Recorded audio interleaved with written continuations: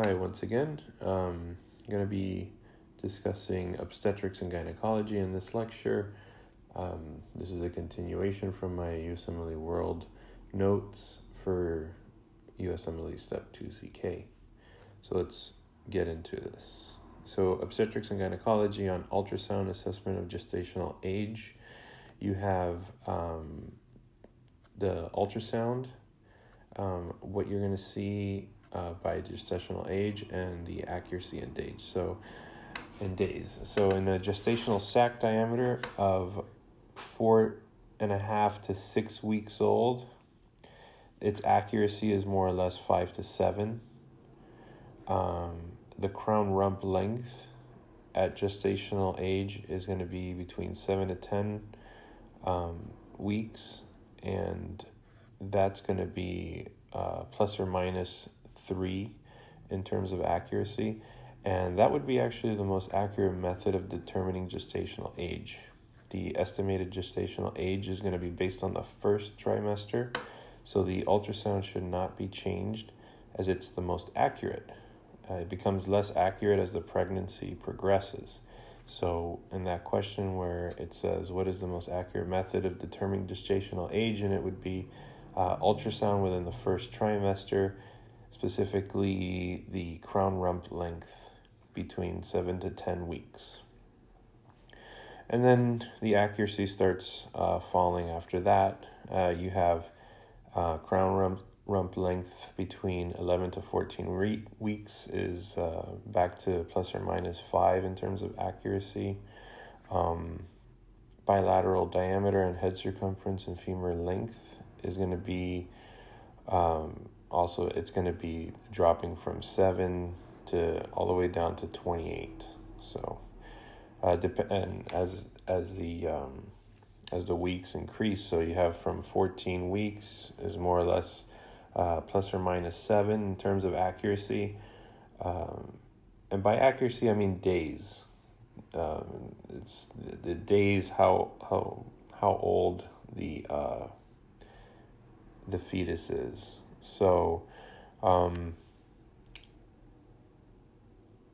so the biparietal diameter, head circumference, and femur length. If you check that out at 14 weeks, all the way past more than 30 weeks, and as the pregnancy progresses per trimester, your accuracy in days is going to be decreased.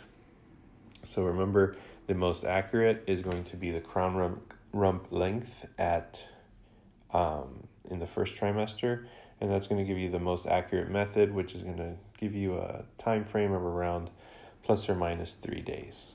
All right, so if the ultrasound for gestational age during the second and third trimester is going to show a discrepancy between estimated gestational age, which is going to be calculated from the first trimester crown rump length, and the fetal measurements.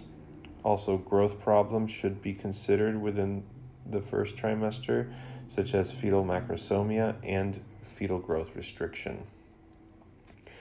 After 20 weeks, the fundal height can be measured in centimeters, but it varies by plus or minus 3 weeks in terms of accuracy, and it can be confounded by a leiomyoma or obesity.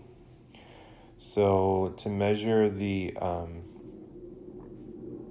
fundal height, remember it's the measurement between the apex of the umbilicus and the pubic symphysis, as well as the xiphoid process.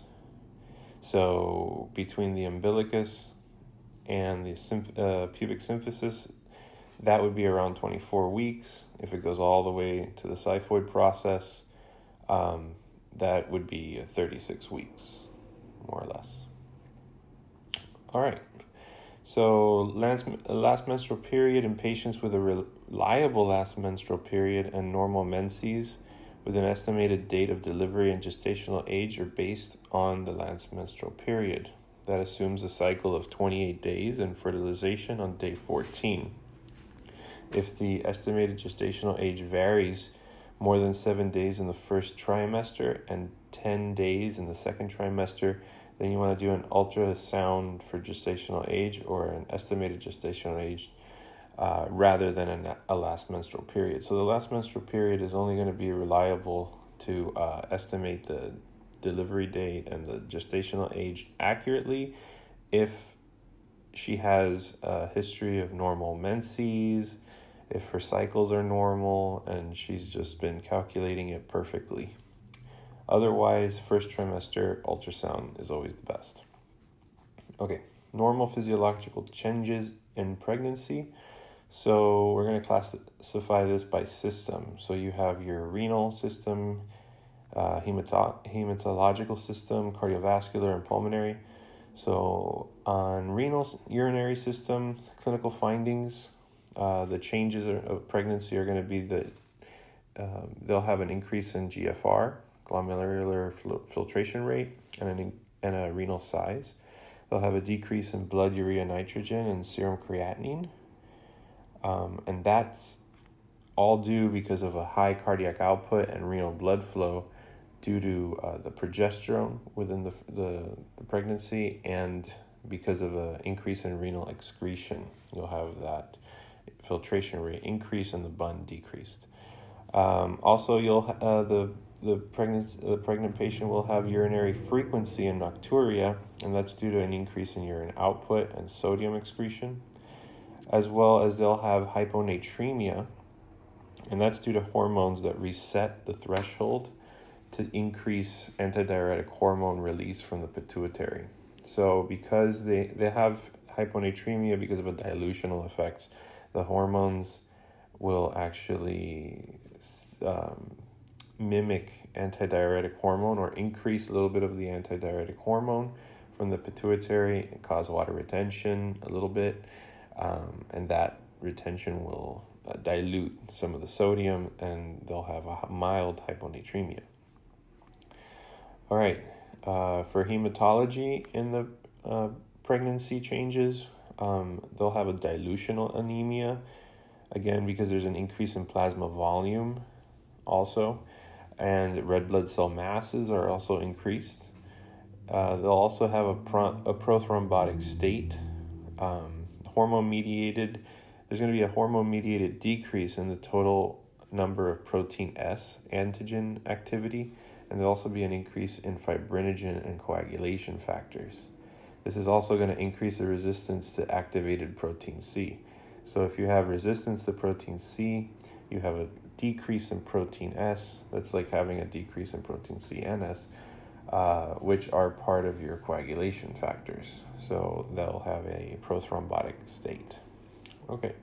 Cardiovascular changes during pregnancy, they'll have an increase in cardiac output and they'll have an increase in heart rate. And that's due to the increase in blood volume. Again, there's going to be a decrease in systemic vascular resistance to comply for that increase in volume. And in the lungs, pulmonary system, changes in pregnancy, they'll have chronic respiratory alkalosis with a metabolic compensation.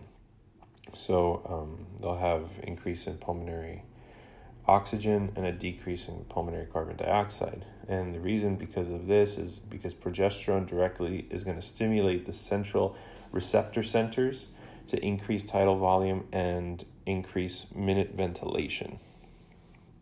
All right. So now what are some of the renal and urinary changes in normal pregnancy? So I'm going to be a little bit repetitious here because these are all graphs that I've written and notes that I've written on the same subject over and over again. So this is just good for repetition. So continuing on, again, the renal and urinary changes in normal pregnancy will be physiologically, they'll have an increase in renal blood flow, an increase in glomerular filtration rate, and an increase in renal basement membrane permeability. Lab findings, because of that, you'll have a decrease in serum BUN, a decrease in serum creatinine, and an increase in renal protein excretion. Renal function is going to gradually increase during the first trimester, and it reaches about 40 to 50% above a non-pregnant state by mid-pregnancy, and then it's going to remain unchanged until term. Due to the increase in renal function during the pregnancy, patients on medications that are renally excreted, like let's say gabapentin, they're going to require close monitoring and dose adjustments as needed. Serum creatinine of 1.2 may be the upper limit in pregnancy, and it could be considered renal insufficiency in pregnancy, actually. And a protein excretion of more than 300 is going to be found. Abnormal amounts would be more than 150 in pregnancy. And urine dipstick, it's going to show trace amounts of protein with 1 plus protein. That's normal in pregnancy. So, right. So that's it. So hematology in pregnancy, the changes. Anemia in pregnancy is defined as a hemoglobin level of less than 11 in the first and in the third trimester, and then a hemoglobin less than 10.5 in the second trimester. The platelet count is usually going to be normal, but they often have a mildly decreased amounts of platelets. So more than 70,000 is known as gestational thrombocytopenia. All right. Pulmonary changes. Progesterone is going to increase significantly during the first trimester. That's going to change homeostatic set points in the medullary respiratory center. And it's also going to directly stimulate the respiratory center in the medulla. That's going to increase ventilation. So that's why they get decreases in CO2. The medulla becomes more sensitive to these changes in CO2, and they have an exaggerated respiratory effort. There's an increase in minute ventilation because of that progesterone. That's going to increase oxygen to about 110 millimeters of mercury to meet the metabolic demands of pregnancy. And the CO2 is going to be lowered to anywhere from 32 all the way down to 27. Progesterone is going to be increased again, and that's during the later stages of pregnancy. And that's going to increase the pH to 7.4, 7.45 with some metabolic compensation, and that leads to a decrease in serum bicarbonate. All right, so pregnancy and exercise. So what are some of the absolute contraindications to exercising in pregnancy? Well, if they have leakage of amniotic fluid would be one. If they have any kind of cervical incompetence, multiple gestation, placental abruption or placenta previa, a premature labor, if they have preeclampsia or gestational hypertension, as well as severe heart or lung disease. Those are all pretty dangerous situations, so you obviously don't want to be thinking about exercising if you have any of those. Some of the unsafe activities would be contact sports. You don't want to be playing hockey or soccer or basketball while you're pregnant. There's a high fall risk if you're going downhill skiing, if you're doing just gymnastics or horseback riding. That's not good. As well as scuba diving, that can't be good for the baby, and or the mom, and as well as hot yoga. Hot yoga is very unsafe in pregnancy. You want to encourage exercise that is normal, uncomplicated in pregnancy to prevent excessive weight gain and improve overall fitness and well-being. The American College of Obstetricians and Gynecologists is going to recommend that a healthy woman with no contraindications precipitate in low to moderate intense exercise of more than 30 minutes for 5 to 7 days a week. Perceived exercise intensity is a better gauge of exertion than heart rate, and patients should be able to engage in normal conversation during the activity. So that would be the exertional gauge that they're talking about. If you're able to hold a conversation while you're working out and pregnant, that's perfect. Pregnant women should also be advised to do physiological ligamental laxities and changes in centers of balance. They're going to be advised because of that, because during pregnancy or because of the increase in estrogen, everything's relaxed, everything's laxed. So ligaments are also laxed, and you can be off balance a little bit, and that can increase the propensity for joint injuries and falls. Also, jogging can be done, but it's, remember, at a conversational pace. If you're able to jog and maintain a conversation, then that's okay. Now, swimming and walking are going to be excellent choices, but no deep sea diving, and as well as low impact activities for pregnant women. Okay, next topic is hyperemesis gravidarum. So this is an important one that could be a little confusing. So risk factors here are if they've had a previous pregnancy and they've had hyperemesis gravidarum before. Always risk factors that they've had previously are always number one in any case. Multiple gestations, gestational trophoblastic disease. These are all causes of hyperemesis gravidarum. Features would be that they'll have severe persistent vomiting with fluids and electrolyte abnormalities, as well as ketonuria, and as well as more than 5% loss of pre-pregnancy weight. So by definition, the definition of hyperemesis gravidarum is that you'll have severe persistent vomiting with fluid and electrolyte abnormalities and ketonuria.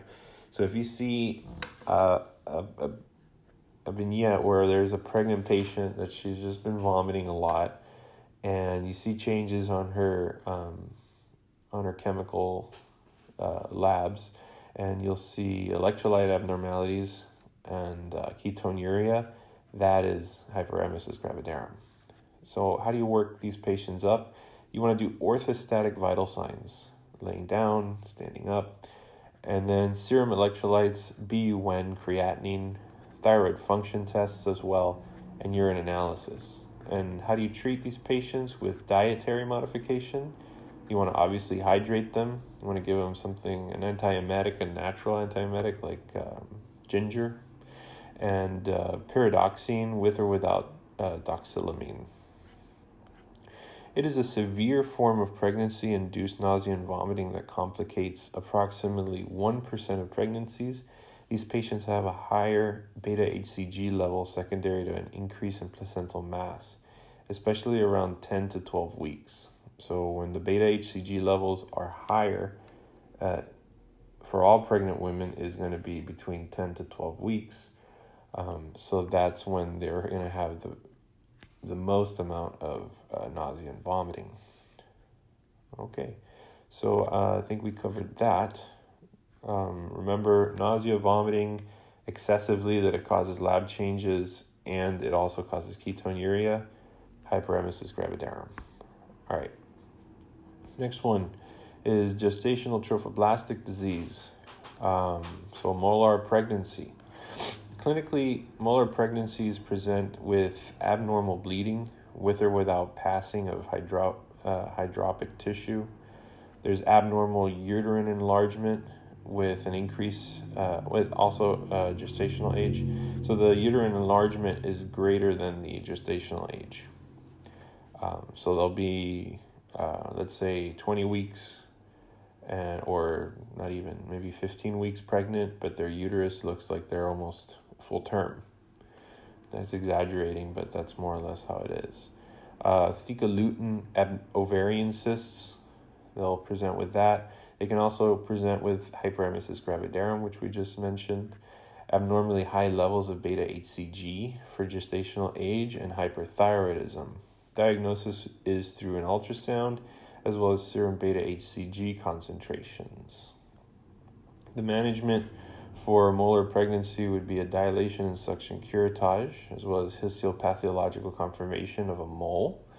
And the serum beta-HCG levels post-evacuation is used to detect post-molar metastatic gestational trophoblastic disease. So if they still have high levels of beta-HCG, you want to go back and start looking for any type of problems that molar pregnancy could have done. As well as contraception. You want to do contraceptive methods because you don't want your beta HCG levels to falsely rise, thinking that you have some kind of post-gestational trophoblastic disease when in reality you just got pregnant again. So you'd want to put them on oral contraception just to make sure that you're able to draw labs a couple of weeks later, and you'll see lowering levels of the beta HCG, and that's a good sign. So complete moles are usually symptomatic due to markedly increase in beta HCG. Partial moles are less symptomatic due to lower beta HCG levels. Complete moles, by definition, is that in a complete mole you'll have 2 sperm that fertilizes the ovum, but the ovum lacks genetic material.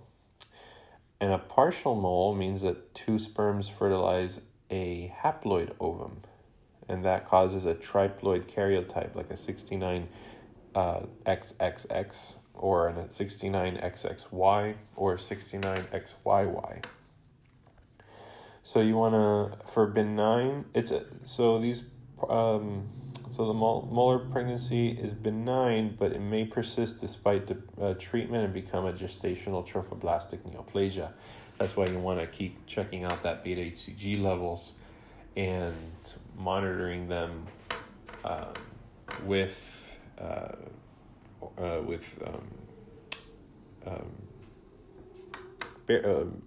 pregnancy contraception. Sorry. The theca lutein ovarian cysts are going to resolve spontaneously after treatment of a molar pregnancy, and that's about it for molar pregnancy. Now, malignant gestational trophoblastic disease. This, again, occurs after a normal molar pregnancy or an abortion. All forms are present with irregular vaginal bleeding. You'll have an enlarged uterus and pelvic pain. The irregular vaginal bleeding can be seen 8 weeks postpartum, and that's abnormal. So you want to suspect gestational trophoblastic disease if you see vaginal bleeding happening 8 weeks postpartum. Malignant gestational trophoblastic disease can be either due to an invasive gestational trophoblastic neoplasia, which is locally invasive, or a choriocarcinoma, which is highly metastatic. Most commonly, it's metastatic to the lungs, so they'll have chest pain, dyspnea, hemoptysis, and chest x-rays are going to show multiple bilateral infiltrates of various shapes and sizes. Confirmation of the diagnosis is usually it's done with quantitative beta HCG levels. All right, so what are some of the prenatal infections? So assessing maternal health infections and exposures is going to be an important part of the first prenatal visit. So there's going to be a standard set of screening lab tests done in every pregnant patient. So at the first prenatal visit, patients are going to be routinely tested for blood type. So they're going to be either blood type A, AB, B, or O, and their RH status, whether they're positive or negative, and the presence of any kind of red blood cell antibodies, like an antibody screen, is done. The antibody screen is particularly important if they're RH negative and they've had multiple gestations. So identifying a sexually transmitted infection is going to be very important. Most maternal fetal transmissions are preventable with proper treatment. So all pregnant patients should receive the following screen.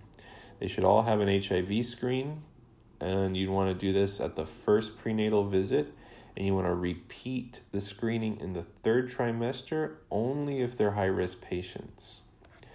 Another one that they should be screened for is hepatitis B virus and C virus, but it's not recommended unless they've had a history of intravenous drug use or HIV or any kind of unexplained liver disease. So reserve that hepatitis B virus and C virus screening for those high-risk individuals.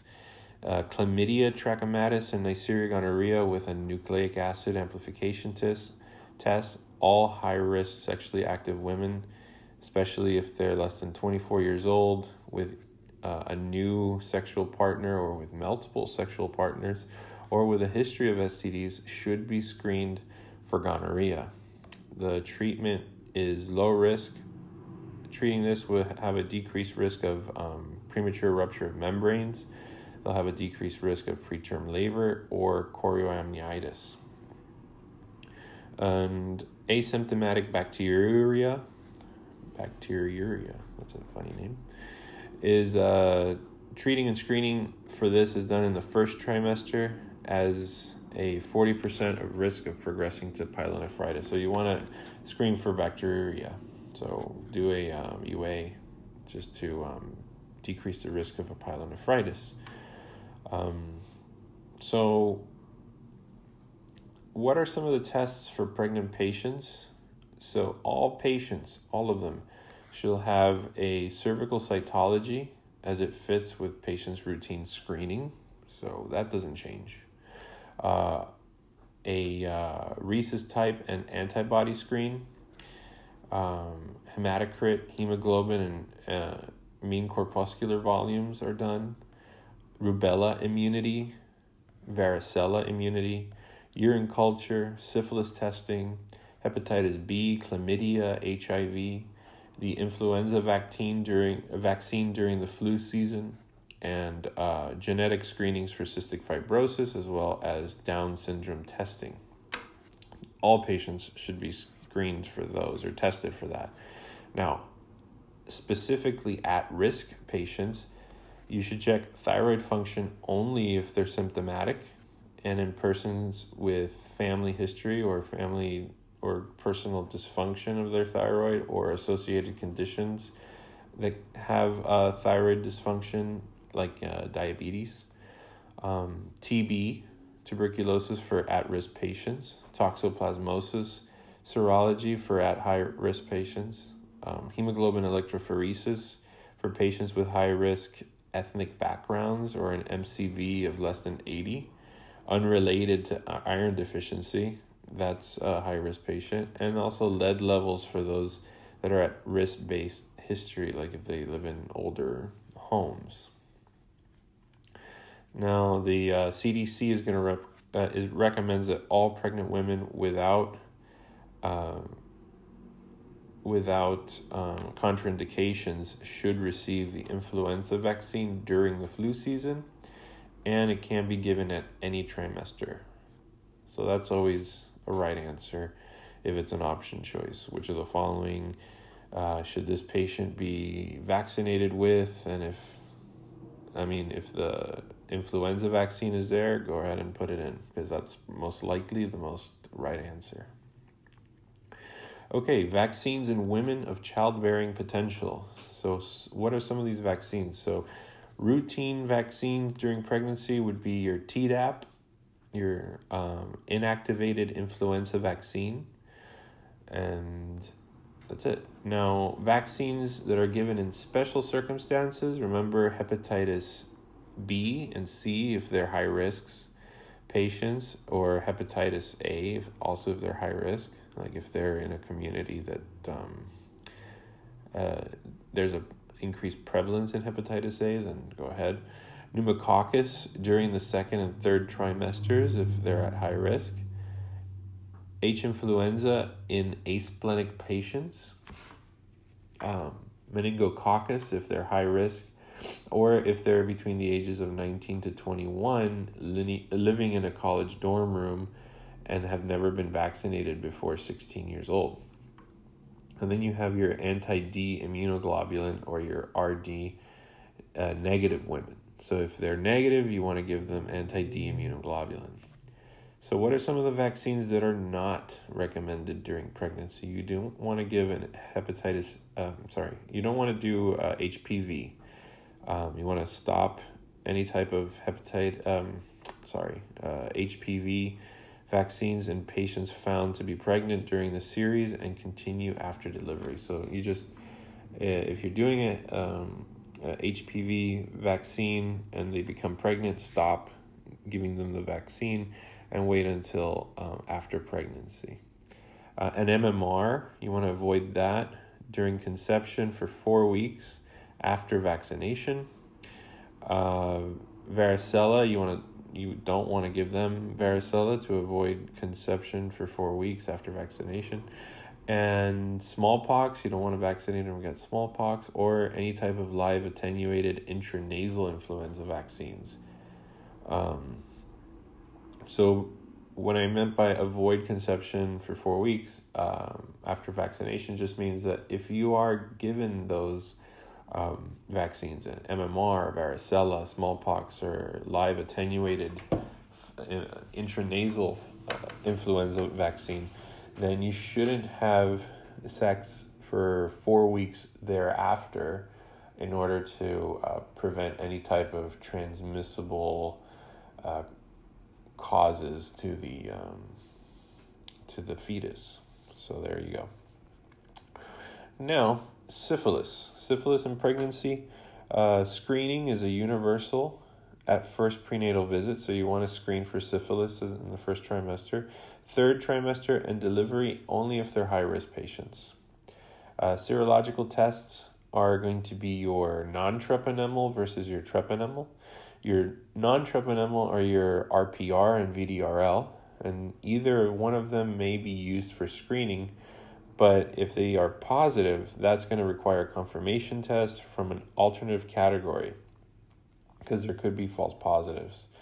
And then you have your treponemal, which is your FTA-ABS.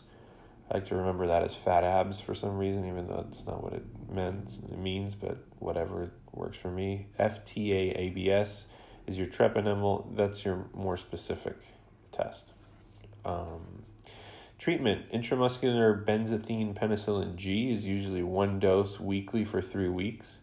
And also desensitization for patients that are allergic to penicillin. If they have syphilis, you want to still give them penicillin regardless of if they're allergic to penicillin. You just want to do desensitization.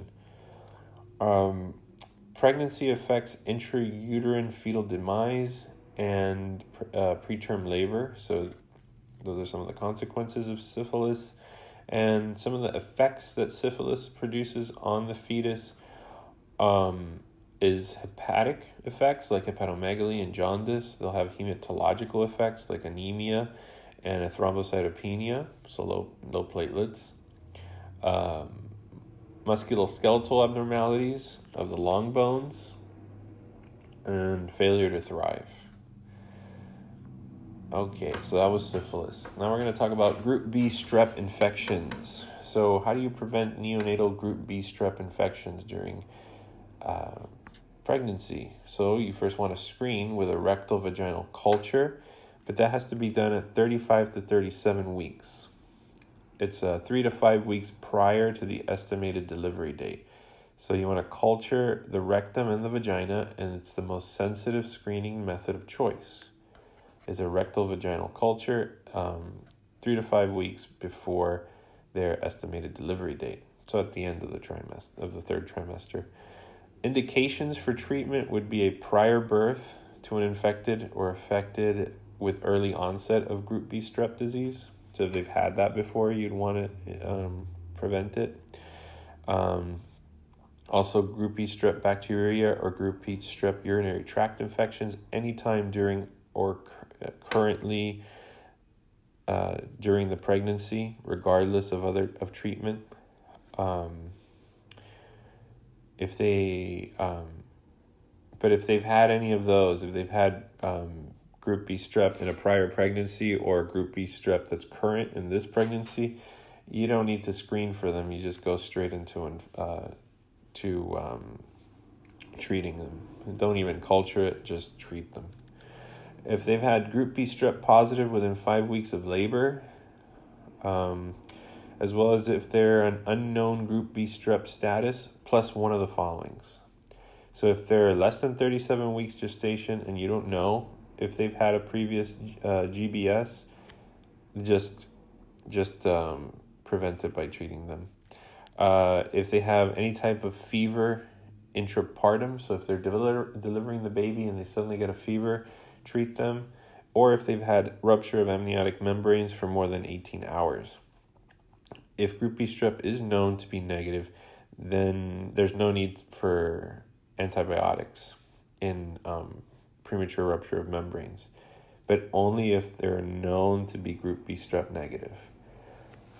So what's the take home here? If they've had a previous history of a pregnancy with Group B strep, or if they currently have Group B strep, or if you have no idea that they have Group B strep and they're less than 37 weeks gestation, or they're having a fever during delivery, then you go ahead and treat them. Otherwise, no. Otherwise, you want to screen.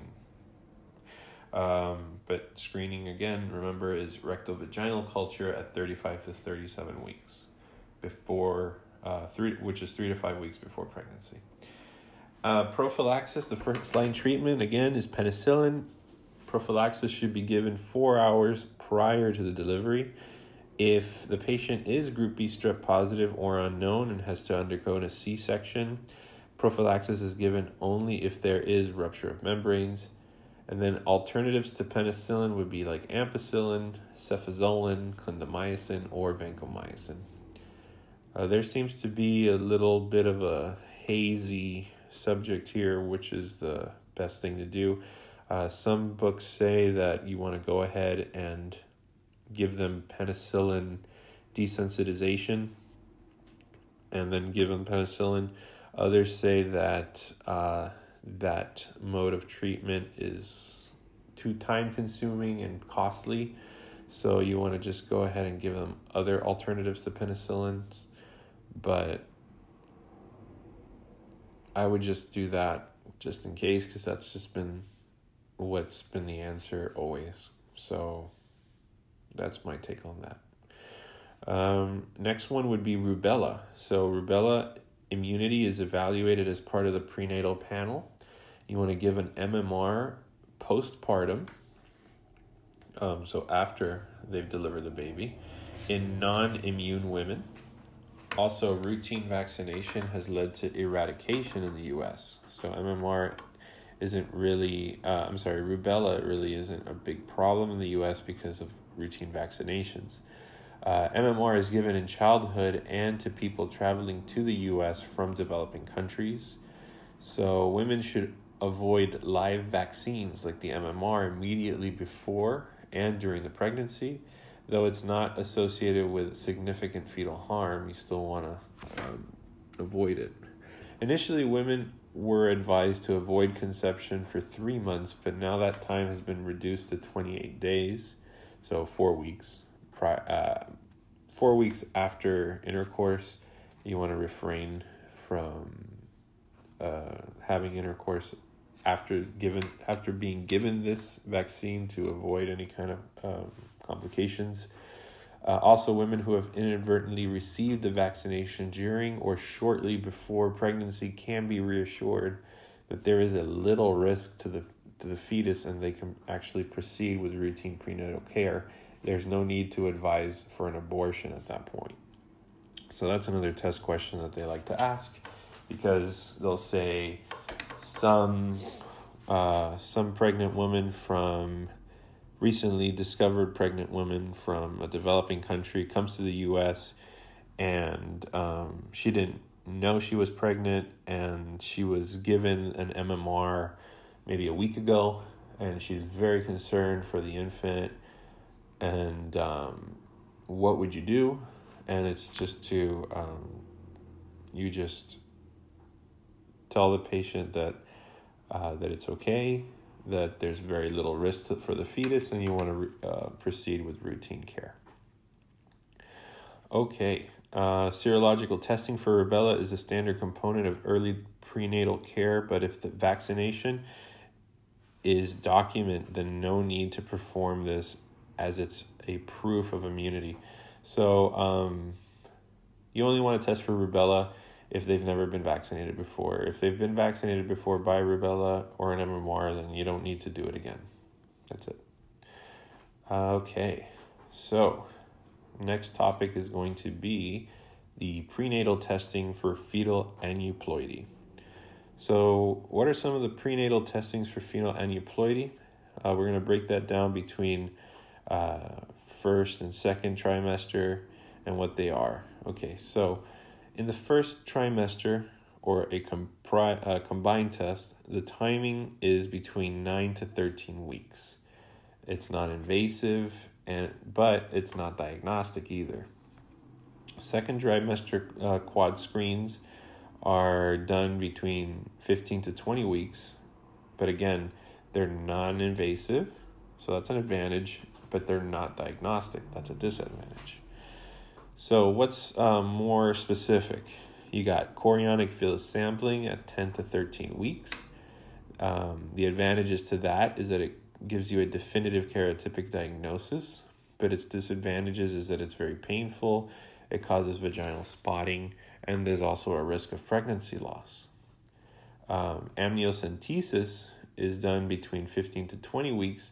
That's also, the advantages is that it is definitive karyotypic, so it gives you a definitive diagnosis, but again, it causes pain, risk of bleeding, and amniotic fluid leakage.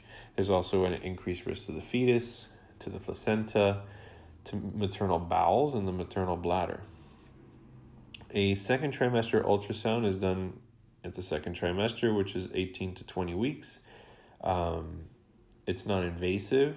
It can measure your fetal growth, evaluates the fetus anatomy, and it confirms the placenta's position. But the problem is that it cannot identify all abnormalities. So its soft markers are ultrasound findings of uncertain significance. And then you finally have your cell-free fetal DNA at more than 10 weeks. This is non-invasive. It's highly sensitive and specific for aneuploidy, but again, it's not diagnostic. I forgot to write it down here in my notes, but an easy way to remember this for me was to break it down into what are sensitives and what are specific. Specific tests are tests that you actually take a sample or you biopsy. Whenever you have a question that says, what is the most specific test that you can possibly do, or the most definitive test, and it's always going to be to do a biopsy, which is actually taking a piece of sample tissue or something. So in this case, you have two specific tests that you sample or biopsy, and it's one of them is chorionic villus sampling, and the other one is amniocentesis. Why is that specific? Because in amniocentesis, you're drawing out a sample of the amniotic fluid. In chorionic villus sampling, you're sampling a piece of that chorion, so of the villus. So in that case, those are two specific tests. All right, and then the screening tests are going to be, one of them is going to have the screening test, the screening in its name, screen, second trimester quad screen. And the other one is going to be a cell-free fetal DNA, meaning that there's no tissue sample. If it's cell-free, that means it wasn't sampled. That means it's sensitive. So how can we break this down? Well, as you can see, you have the timing in weeks. So the way I broke it down is between 10 to 15 weeks, and then from 15 weeks to 20 weeks. Simple enough. So between 10 to 15 weeks, that first group has the tests with the letter C in front of it. So you have chorionic villus sampling and cell-free fetal DNA. So cell-free fetal DNA is a sensitive test. Chorionic villus sampling is a specific test done between 10 to 15 weeks. Sensitive tests between that are going to be your cell-free fetal DNA in your the 10 to 15 weeks. Now, 15 to 20 weeks, sensitive is going to be a second trimester quad screen and then you're going to have amniocentesis as your specific test. So that's the best way I can put it to you. It's the only way I've learned it in my head. And obviously, if they're asking you what test to do next, if they haven't done a test, you always want to do a screening test first. And if they've said that they've been previously diagnosed and screened for this, then obviously the next test you're going to want to look for is a specific test. And then you just got to find out what week they are in their pregnancy and pick the specific tests. If they're less than 15 weeks, you want to do chorionic villus sampling. If they're more than 15 weeks, you want to do amniocentesis. Simple enough. All right, moving on. So the second trimester quad screenings are going to be for the following. Usually it's going to be for identifying trisomy 18, trisomy 21, or neural tube or abdominal wall defects. So the screening, the quad screen, is going to screen for 4 things, hence quad screening. So you'll have maternal serum alpha fetoprotein, beta HCG, estriol, and inhibin A. Now, let's say for trisomy 18, the maternal serum alpha fetoprotein is going to be low, beta HCG is going to be low, estriol is going to be low, but the inhibin A is going to be normal. So everything's low except for inhibin A for trisomy 18. For trisomy 21, the mnemonic is we all fall down, but it's still kind of confusing because not everything is down. So you just have to know that serum alpha fetoprotein is down in trisomy 21. Estriol is down in trisomy 21. The ones that are increased are going to be your beta HCG, and your inhibin A is going to be increased. And then for neural tube or abdominal wall defects, the serum alpha fetoprotein is going to be increased. So that's the only one where alpha fetoprotein is increased and everything else is normal. Beta HCG, estriol, and inhibin A are all normal. So if you see increase in maternal serum alpha fetoprotein, don't look at anything else. That's a neural tube or abdominal wall defect. If you see an increase in inhibin A, that's trisomy 21. Or an increase in beta HCG, that's trisomy 21. And otherwise, for trisomy 18, you got to be looking at everything, which is going to be low, except for inhibin A, which is normal. So patients with abnormal quad screens can be tested with a cell-free fetal DNA. So again, this is where it gets a little confusing because a quad screen is a screening test in itself, and now you're going to do another screening test. So that's about all I can tell you, is that you first do patients with they present you a patient with a quad screen that is positive or an abnormal quad screen, then you can test them with a cell-free fetal DNA. Ultrasound should be performed to look for fetal abnormalities and then confirmed with amniocentesis. And then ultrasound must be done before amniocentesis to basically guide the needle to where you want to insert it. You don't want to just blindly stick needles into a patient. You just want to know where to put the needle, and you have to see it. The only way to see it is through an ultrasound. Okay, cell-free fetal DNA. What are the indications for cell-free fetal DNA? If remember, we said that this is usually done before 15 weeks gestation, or in the table it's actually after 10 weeks. So it could be after 15, but I just have it in my head that it's before. But whatever. For cell-free fetal DNA, remember that's a sensitive test. It's done if you have an older patient, such as a mother who's older than 35 years old, that's pregnant, with an abnormal maternal serum screen test or sonographic findings that are associated with fetal aneuploidy. previous pregnancies with a fetal aneuploidy, or a paternal balanced Robertsonian translocation. So if you have any of those, go ahead and do a cell-free fetal DNA test.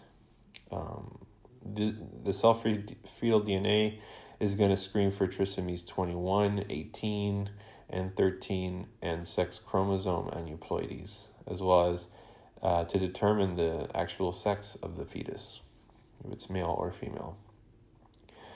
Cell-free fetal DNA has a sensitivity of around 99% and specificity for detecting trisomy 21, so it's very, very good for Down syndrome. It has a more than 92% sensitivity for trisomy 18 and a more than 80% sensitivity for trisomy 13. A normal test generally is reassuring and has a decreased rate of invasive tests. An abnormal test is confirmed with chorionic villus sampling in the first trimester and amniocentesis in the second trimester. Patients who do not meet high-risk criteria for cell-free fetal DNA can undergo a first trimester combined test or a second trimester quad screening test. So let's talk about the second trimester quad screening test.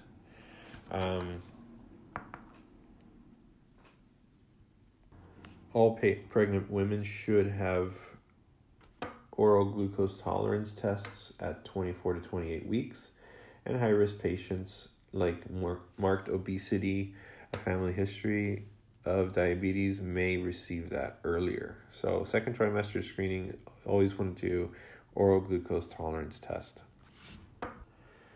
Then you have a maternal serum alpha-fetoprotein testing. It's a major protein produced by the fetal yolk sac, the liver, and the GI tract. Maternal serum alpha-fetoprotein is measured at 15 to 20 weeks, and optimally is preferred to give it between the test for it around 16 to 18 weeks to screen for fetal anomalies. So maternal serum alpha-fetoprotein screening, there's an increased in MSAFP or a decreased in the alpha-fetoprotein. So an increase in maternal serum alpha-fetoprotein is caused by either open neural tube defects like anencephaly or an open spina bifida, ventral wall defects like omphalocele or gastroschisis, and multiple gestations. A decrease in maternal serum alpha-fetoprotein would be like aneuploidies, like trisomies 18 and 21. Less commonly increased in fetal congenital nephrosis and benign obstructive uropathies. There's an increase in maternal serum alpha-fetoprotein, then you want to carefully do an ultrasound for gestational age evaluation to confirm the number of gestations and to give an accurate gestational age, as the interpretation depends on accurate gestational age. So if you have an increase in maternal serum alpha-fetoprotein, you just want to confirm how many gestations do they have, or they've had, and their gestational age. All right, so cardiac abnormalities. Most fetal congenital cardiac abnormalities can be detected by a second trimester ultrasound screen. Next topic would be chorioamnionitis and an intraamniotic infection. So chorioamnionitis is an intraamniotic infection. The risk factors would be prolonged rupture of membranes, prolonged labor, an internal fetal or uterine monitoring device, or the presence of genital tract pathologies and as well as nulliparity. So prolonged rupture of membranes is a risk factor, and that's more than 18 hours in between the time of rupture and birth.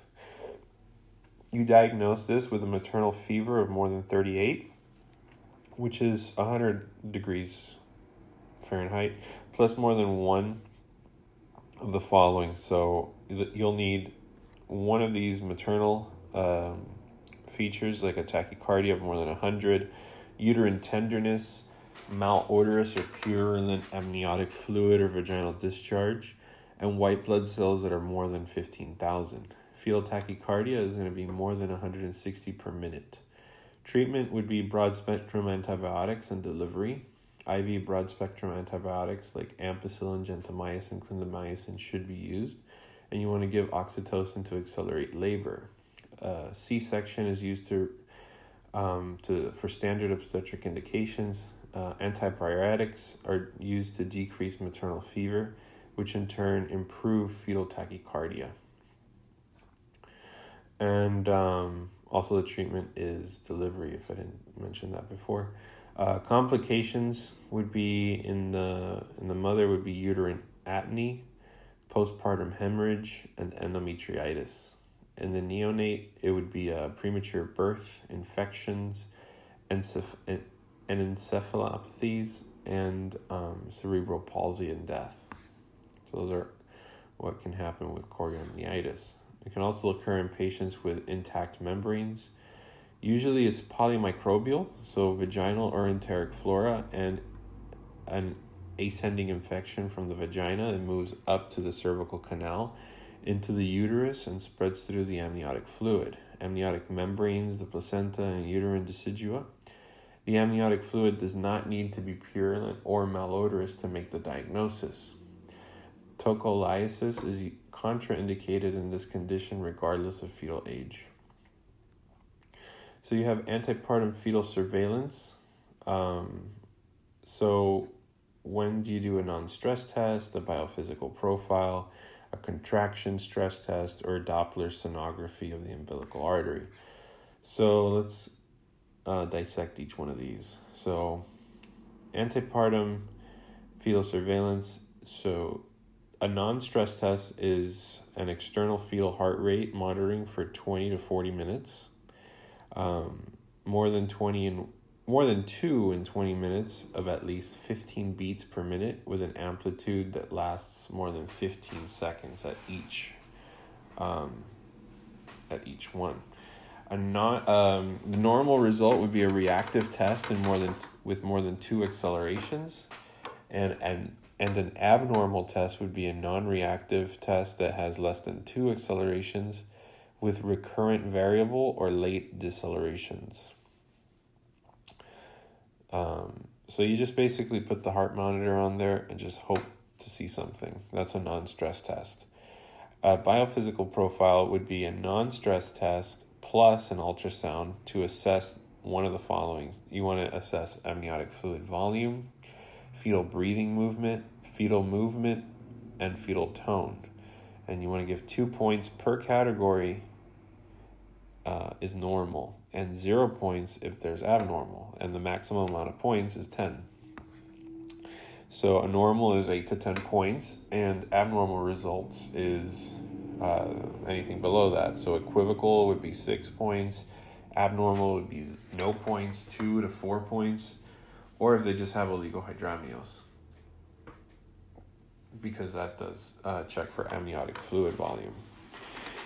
And finally, you have a contraction stress test, which is an external fetal heart rate monitor during spontaneous or induced situations like giving them oxytocin, nipple stimulation, or uterine contractions. Normal results would be no late or recurrent variable deceleration. So if you don't see any kind of decelerations after that, that's normal. Abnormal would be late decelerations with more than 50% of contractions. So if any kind of deceleration occurs in any of these tests, that's abnormal. A Doppler sonography of the umbilical artery is used to evaluate the umbilical artery flow in the fetal intrauterine growth restriction. And a high velocity diastolic flow in the umbilical artery is normal. And obviously if it's decreased or absent or reversed, it's abnormal. Antepartum fetal surveillance is going to be performed in pregnancies with high-risk fetal demise due to either risk factors in the mother like hypertension or diabetes, or in the fetus if they've had a post-term pregnancy or intrauterine growth retardation. And most common surveillance modality is going to be a biophysical profile. Patients with gestational hypertension need weekly biophysical profiles starting at 32 weeks. A decrease in fetal movements is subjective, and non-specific symptoms that may be benign, or like let's say a normal fetal sleep cycle, or an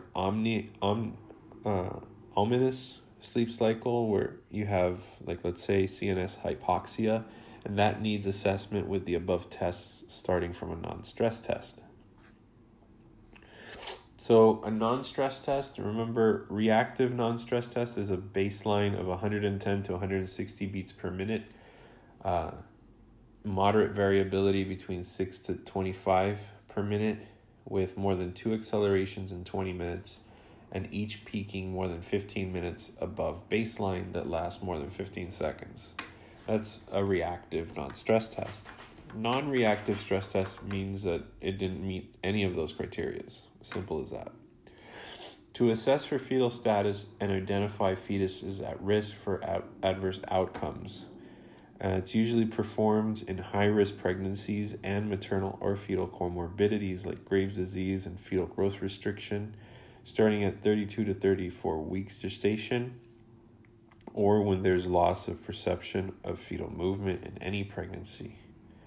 During a non-stress test, the heart rate of a well-oxygenated fetus is going to increase with fetal movement, or basically with accelerations, and heart rate is going to be measured while monitoring for spontaneous movement.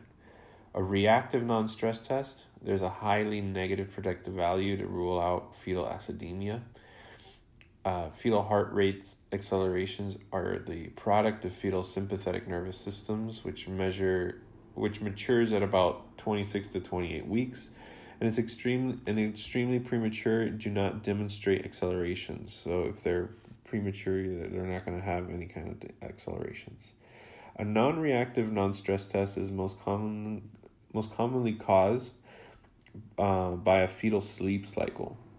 So just because it's non-reactive doesn't mean it's abnormal. It could just be that the baby's sleeping. The fetal sleep can last for about 40 minutes. Typically, a non-stress test is performed for 20 minutes, but in cases of non-reactive, perform a 40 to 120 minute non-reactive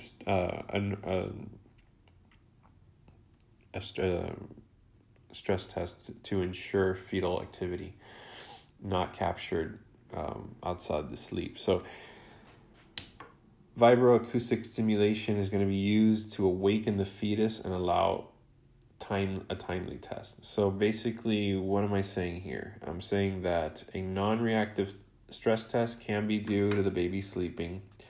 Babies can sleep for about 40 minutes, or fetuses can sleep for about 40 minutes at a time. So you either want to do another non-stress test, and just instead of it being for 20 minutes, go 40 to 120 minutes to make sure that the baby wakes up. Or you can do vibroacoustic stimulation, which basically wakens up the baby and allows you to do a test. I think I would prefer the longer test, 40 to 120 minutes, and let the baby sleep and see what happens. All right, fetal hypoxia is due to placental insufficiency and fetal cardiac or neurological abnormalities, high false positive rates and low positive predictive values, and it cannot rule out fetal acidemia. There's the need for further evaluation with a biophysical profile or a contraction stress test is when both are equivalent in assessing fetal status and are selected based on the availability of resources and relevant contraindications. Biophysical profiles performed if labor is contraindicated. Performed a C-section in patients with a placenta previa with these tests are normal. When the tests are abnormal. Okay. So a biophysical profile, let's talk about that. What is it? There's 5 portions of a biophysical profile. There's a non-stress test component, amniotic fluid volume component, fetal movement component, a fetal tone component, and fetal breathing movement component. So the non-stress test part is when is it normal is when you see a reactive fetal heart rate monitor. when you're checking the amniotic fluid volume, you'll see a single fluid pocket that's more than 2 by 1 centimeter of amniotic fluid index. That's more than 5. And so that's normal. For fetal movements are normal if there's more than 3 general body movements. Fetal tone is normal if there's more than 1 episode of a flexion extension test of the fetal limbs or spine. So if they're just moving around and you see the baby moving and flexing its neck and its spine, that's fetal tone. See that? That's more normal. As well as fetal breathing movements, more than 1 episode in more than 30 seconds is normal. So the maximum score here is a 10. So I'm guessing it's 2 per component. And a normal and a score of 2 is abnormal. So normal for each component is perform continuous observation for more than 30 minutes. Okay. All right. So a biophysical profile is performed to assess fetal oxygenation. A score of 0 to 4 indicates fetal hypoxia due to a placental dysfunction like placental insufficiency, and that would require prompt delivery of the fetus due to a high likelihood of fetal demise. A score of 6 to 10 is equivocal and should be repeated in 24 hours. Risk factors for placental insufficiency would be advanced maternal age, tobacco use, hypertension, or diabetes. And a biophysical profile is normal when there's fetal malpresentation, causes of fetal growth restriction, and chronic fetal hypoxia, but not an abnormal biophysical profile. The anterior placenta location, all that's normal in a biophysical profile. All right, and a contraction stress test. So that is when you make the stress test in a contracting state. How do you contract? With oxytocin. So oxytocin infusion or nipple stimulation is sufficient enough to cause 3 contractions every 10 minutes, and the effect of these contractions have on heart rate, it's noted. If there's decelerations that occur at each contraction, that test is positive and the delivery is usually indicated. Contraindications, same as contraindications to labor like placenta previa or a prior myomectomy. So during the contraction stress test on fetal heart rate tracing, you'll see that the tachometry, the baseline is going to show no uterine contractions. And then on the actual fetal heart rate monitor, it'll show more or less a baseline of about, let's say, 140 beats per minute, with the normal range being 110 to 160 beats per minute. And then you'll have a moderate variability of around 6 to 25 beats per minute. So it'll be like 140, and then it'll jump up to about 155, and then come back down. Wait a couple of minutes and go back up, and so forth. So, but the point here is that your tachometry or baseline, shows no uterine contractions, but there's fetal accelerations. Now, for intrapartum fetal heart rate monitoring, the normal baseline heart rate, again, it's 110 to 160 beats per minute with a moderate variability that averages between 6 to 25, and that's maintained by a fetal brain's autonomic control to the heart. Fetal tachycardia, then, by definition, would be a fetal heart rate of more than 160 beats per minute. And very testable question.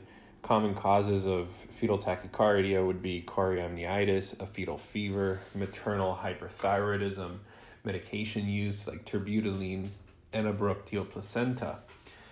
Fetal anemia causes a sinusoidal fetal heart rate tracing, and that shows smooth, undulating waveforms that have no variability. So it's kind of hard to describe it, but you'll just see waves, just these uniform, perfectly formed waves consecutively, one after the other, that go from, let's say, 120 to 130 beats per minute, and it just continues on, regardless of uterine contractions. Okay, so intrapartal fetal heart rate monitoring.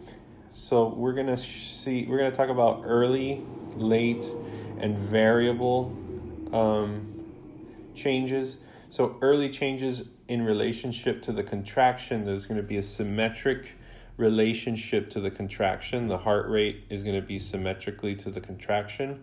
The nadir of deceleration is going to correspond to the peak of the contraction, and there's going to be a gradual more than 30 seconds from the onset of the nadir. Sorry.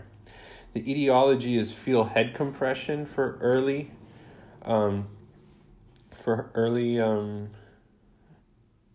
accelerations or decelerations, obviously, and it can be normal or fetal heart rate tracing. So in this case, you'll see, it's not a deceleration, but it is, but it happens right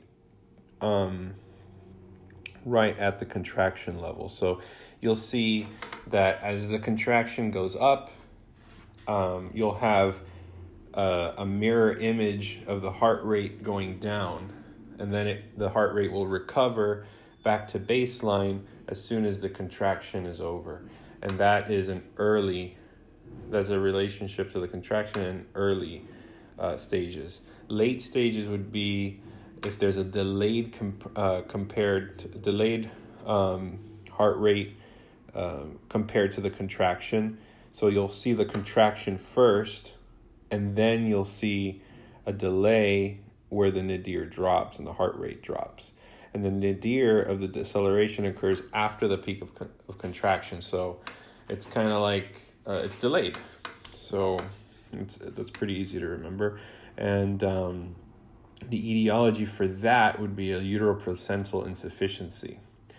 And then variable would be that it can't be necessarily associated to the contraction. So there can be a contraction and there can be a deceleration of the heart rate before, after. It just doesn't really correlate to the contraction. And the etiology behind that is cord compression, oligohydramnios, or cord prolapse. So early decelerations are due to fetal head compression, and that stimulates the vagus nerve.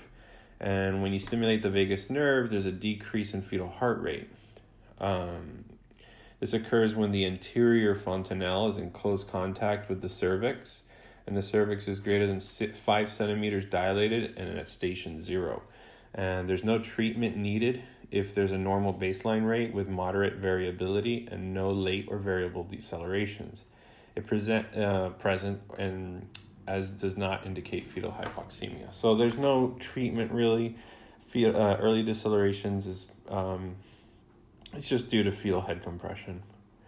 Late decelerations, however, that's due to placental calcification, and that causes uteroplacental insufficiency, which leads to a contraction and transient fetal hypoxemia, and that will lead to a late deceleration. So if it is a fetal reflex to transient hypoxemia. So a late deceleration means that the fetus is not getting enough blood supply, not getting enough oxygenation, so it's going to react according to that lack of oxygen, and that's why it happens later on. It's not perfectly correlated to the contraction. Variable decelerations are abrupt fetal heart rates that decrease to a nadir following a rapid return to baseline. The duration and the depth of each deceleration can be quite variable. So yeah, it's just like if you look at it in a fetal heart rate strip, usually in early or late decreases in fetal heart rate, they have like a slow wave that's somewhat uniform to the contraction. But if you see it in variable stages, you'll see a very sharp acute wave that goes down, the heart rate will go down, and if you see it in a longer strip, that relationship of how low the heart rate went down, it varies. So that's the variable decelerations. It's an abrupt fetal heart rate that's decreased to the nadir that rapidly returns to baseline, and that duration of depth of each deceleration is variable. All right, cord compression is also caused by variable decelerations. An amniotomy or artificial rupture of membranes is going to cause a release of amniotic fluid, and that is a mechanical compression that occludes or compresses the umbilical artery, and particularly during a contraction. That's going to lead to an increase in fetal systemic vascular resistance and an increase in blood pressure, which causes fetal baroreceptor activation to fire and decrease the pulse rate and decrease the blood pressure. Cord compression can impede fetal blood flow. Obviously, you compress the cord, you're not going to get enough oxygenation or blood to the fetus. It's an intermediate variable deceleration and is associated with less than 50% of contractions. So less than 50% of contractions. It's well tolerated by the fetus and do not typically cause fetal hypoxia, which will require close observation without intervention. Recurrent variable decelerations occur with more than 50% of contractions, and they do require treatment, as fetal acidosis can develop with an increasing in frequency and severity of the decelerations. Maternal repositioning then will have to take place, and that would be first line, because the position of, let's say, left lateral position to a left lateral position, because if they're just laying on their back, that can cause cord compression and decrease in blood flow to the placenta. So the first thing you want to do is have the patient lay on their left lateral position to take away any pressure on that cord. Amnioinfusion is going to be second line if that maternal repositioning fails. As the cord compresses, it can result from amniotomy and loss of amniotic fluid. Hence, installation of saline into that amniotic sac may decrease the cord compression and variable deceleration. So what they're saying is that, which is also an option choices in UWorld, is that amnioinfusion is done if maternal repositioning doesn't correct the deceleration. In the actual exam, they would tell you that they tried maternal repositioning, it didn't work. What do you do next? You want to actually infuse the placenta with saline, and that's amnioinfusion. Okay, then instrumental vaginal delivery would be done next. If they're fully dilated at 10 centimeters, and you never want to use oxytocin in these cases because it can increase the contraction strength and frequency, and that can worsen variable decelerations. So nuchal cord is the next one. It's a cord around the neck. It's associated with recurrent variable decelerations and abrupt decreases in fetal heart rate, with below the baseline of varying depth and duration. But it's not adverse for fetal outcomes. It is a common finding on ultrasound and at delivery. So for fetal descent, the negative numbers are above the fetus's head, is above the level of the ischial spine, and the positive numbers are below. So the closer the baby gets to being expulsed, they're already in positive numbers like +1, +2, +3. And if it's still in the pelvis, and it's in the early stages, it's at -3, -2, -1. Okay. So for antepartum bleeding, the differential diagnosis of antepartum bleeding would be if they're having normal labor, they could have intermittent pain with contractions and a small amount of blood-tinged mucus. That's called the bloody show. But that's normal. Next would be placental abruption, and that's a sudden onset of vaginal bleeding with abdominal pain, and that shows up as a hypertonic tender uterus that will be in tachysystole, so they'll have more than 5 contractions in 10 minutes with frequent uterine contractions. So you'll see bleeding with frequent uterine contractions. That is a placental abruption with pain, with placental pain, abdominal pain. Then you have placenta previa, which is a painless vaginal bleeding, and the ultrasound with the placenta covering the cervical os. It's a painless bleeding, and it's a previa, so all the previas are going to be painless. Uterine rupture is a sudden onset of vaginal bleeding with constant abdominal pain and a cessation of uterine contractions with a loss of fetal station and fetal deterioration. So in this case, you'll see the baby go from, let's say, a -1 or -2, or I'm sorry, a +1 to a negative number. It'll retract itself back into the uterus, which is not normal. Also, you'll see like irregular contours of the uterus, and it's just a baby that's free floating inside the uterine sac. And then you have vasopravia, which is a painless vaginal bleeding that occurs with rupture of membranes and fetal deterioration, and that is a sinusoidal, tracing, or bradycardia. So again, all the previas are painless. Placenta previa is the placenta is covering the cervical os. Vasoprevia would be the actual cord that's being shown, that's previewing itself.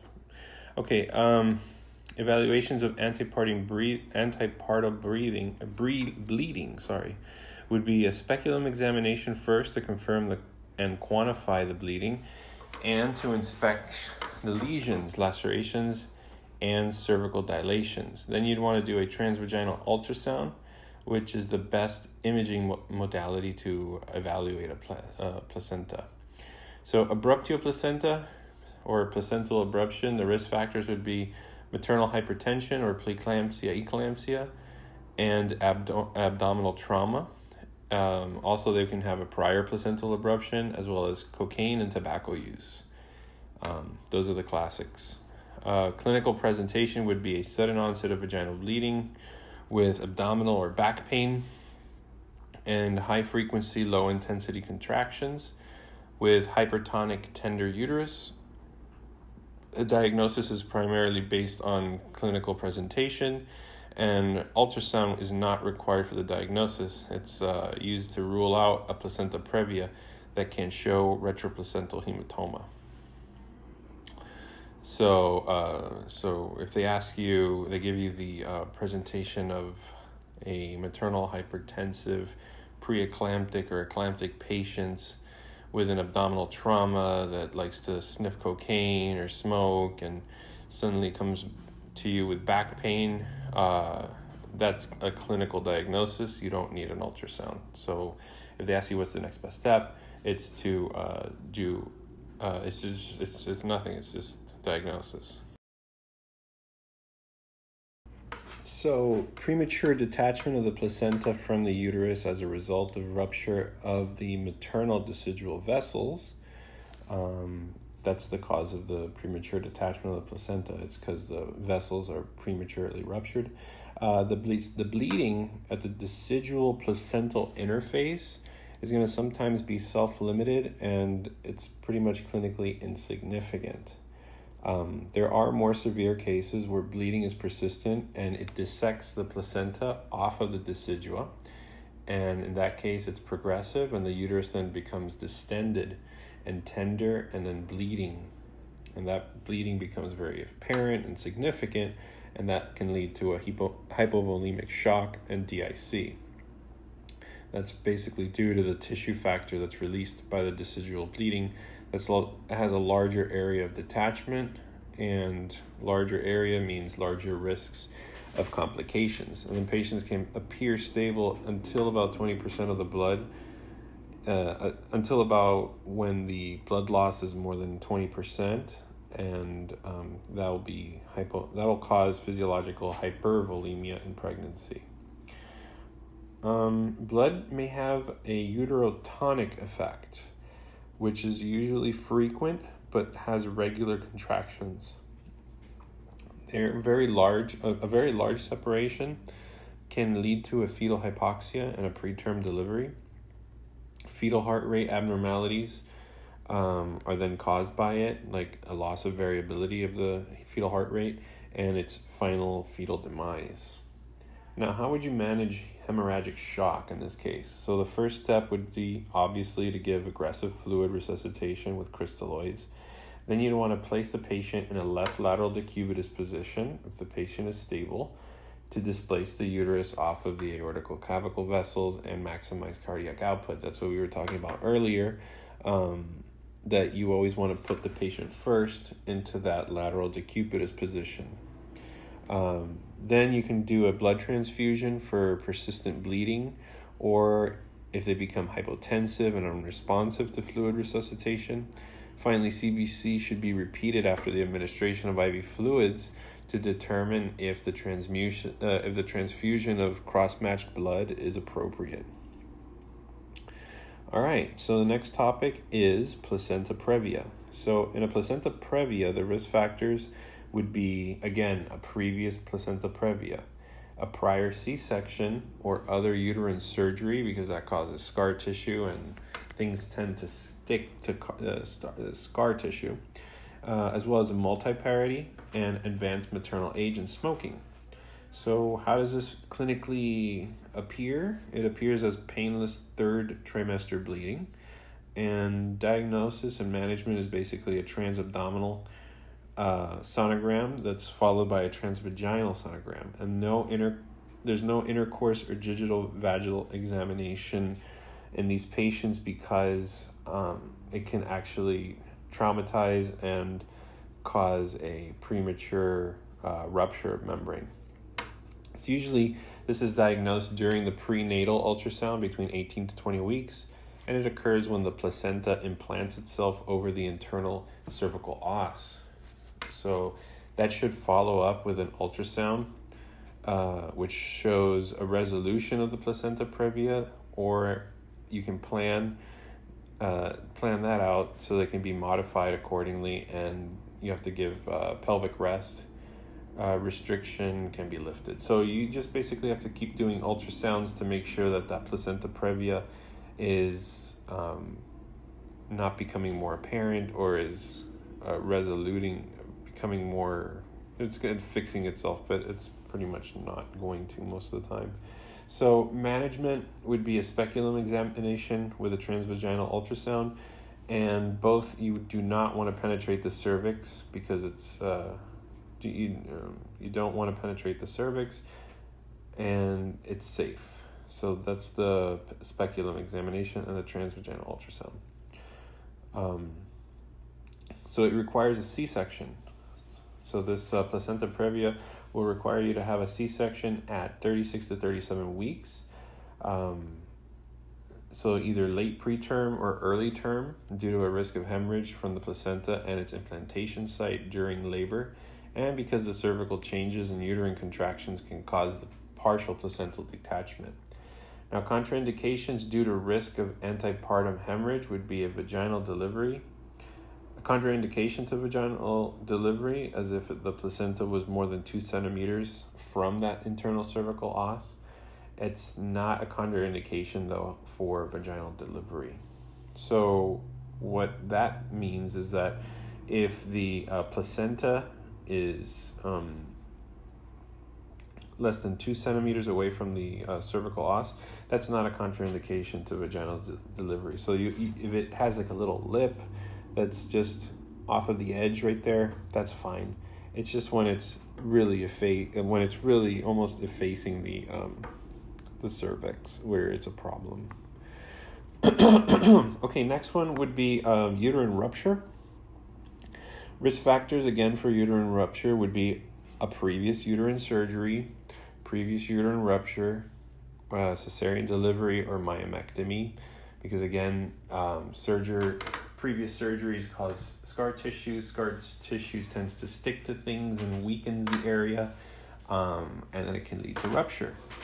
There's also an induction of labor or prolonged labor can cause a uterine rupture, and congenital uterine abnormalities, as well as a fetal macrosomia. A huge baby can rupture the uterus.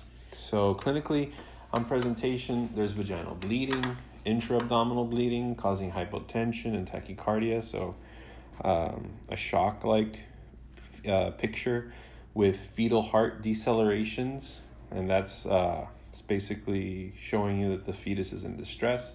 Also, there's loss of fetal station, like we said earlier. They'll go from a positive number, like a +1, and they'll retract into like a -2. And then you'll actually palpate and feel fetal parts on abdominal examination with a loss of intrauterine pressure because the uterine just ruptured and you lost the pressure within the uterus. Sometimes you won't even hear heart sounds because where you put the ultrasound wand, it won't pick up the heart sound for the fetus because it's not in the abdomen. It'll be in the upper portion of an abdomen, because it's just free floating in there. So those are all things to consider with uterine rupture. Now, clinical features often presents with focal intense abdominal pain prior to rupture that is relieved by the rupture, but it resumes shortly thereafter when there's a diffuse distribution of it. Also, hyperventilation, agitation, and tachycardia. Those are all signs of imminent rupture. A loss of fetal station is pathognomonic. And in patients with intrauterine catheters, there could be a loss of pressure, which may be observed, but many have contractions despite the rupture. So there's a pretty gnarly picture on UWorld of a uterus, and you just see the baby's hand breaking free, trying to claw itself out of the uterus. Pretty cool if you're into that horror sci-fi look. Next, so prevention of fetal and maternal exsanguination is that you'll have an emergency laparotomy to confirm the diagnosis and to expedite the delivery for obvious reasons. So uterine surgical history and vaginal births. So this next topic is we're gonna say whether surgery or a trial of labor is contraindicated. Okay, so for uterine surgical history and vaginal birth. So let's say they have a surgery that's a low transverse cesarean delivery with a horizontal incision. Is that contraindicated for vaginal delivery? No, it's not. Now, however, a classical cesarean delivery where the incision is vertical, yes, there is a contraindication to vaginal delivery at that point because of the increased risk of uterine rupture, as well as an abdominal myomectomy with a uterine cavity entry or an extensive myomectomy that basically gives you all this surgical scar tissue left over, which gives you risk for uterine rupture. So a normal vaginal delivery is contraindicated. Abdominal myomectomy without uterine cavity entry, then no, that's not contraindicated. So the only two that are contraindicated are a vertical incision from a previous cesarean delivery and an abdominal myomectomy where you had to enter the uterine cavity. Otherwise, you're okay to do a transvaginal delivery. Patients with a history of classical cesarean delivery or extensive myomectomy or myomectomy with uterine cavity entry, you want to plan a C-section at 36 to 37 weeks. So if they come in to you with the vignette saying, oh, this patient is she's 34 weeks pregnant and she wants to do a delivery, normal vaginal delivery, yet she's had a previous delivery with that required a myomectomy that required uterine cavity entry, what would be the next best step? And it's going to tell you all these things like C-section or vaginal delivery is okay or whatnot. At that point, since we said that that a myomectomy with a uterine cavity entry is present, then a regular standard transvaginal delivery is contraindicated, and at this point you would have to do a C-section or schedule the C-section within 2 weeks. Because she's at 34 weeks, you want to schedule her to have a cesarean delivery between 36 to 37 weeks. If they present in labor, then you want to perform an urgent laparotomy followed by a hysterectomy for the fetus to deliver. If it's unruptured, and if there is rupture, then you want to just go ahead and repair the uterus for obvious reasons. Again, you don't want to just leave unrepaired, broken uterus inside. So always repair that. For vasopravia, these are wherein the fetal vessels transverse the internal cervical os and the amniotic membrane, and that's going to cause it's going to be vulnerable to the injury during an amniotomy, because it's right there. The fetal vessels, they transverse, so whenever there's an amniotomy, there's a risk there, and that's going to cause painless bleeding. And remember, this is a previa. All previas are painless. Painless bleeding and a fetal heart rate abnormality is going to be immediately after the amniotomy. Risk factors would be a second trimester ultrasound showing a placenta previa that resolves by the third trimester. And that may involve involution of the placenta parenchyma covering that internal cervical os without involution of associated blood vessels. Fetal heart rate typically shows tachycardia because there's not enough blood flow, so it's like a reflex tachycardia, but then it's followed by a bradycardia and ultimately a sinusoidal pattern Emergency C-section if found during labor. That's so if they're doing this and the patient's in labor, then they have to perform an emergency C-section due to a significant risk of fetal death by exsanguination. Obviously, you don't want that to happen. And then 20% of cases, if diagnosed prenatally, you often want to offer the cesarean delivery prior to the onset of labor. And then bleeding into the placenta previa is maternal in origin, and in vasopravia, it's fetal in origin. Hence, the reason for rapid deterioration in the fetus. So the difference here is that a placenta previa, the problem here is because of the mom, because the placenta attached itself to a part of the mom that it wasn't supposed to, so it's the mom's kind of fault. Versus a vasopravia is because the baby was moving around and caused that impingement of the umbilical cord, and that's kind of the baby's fault, the fetus's fault.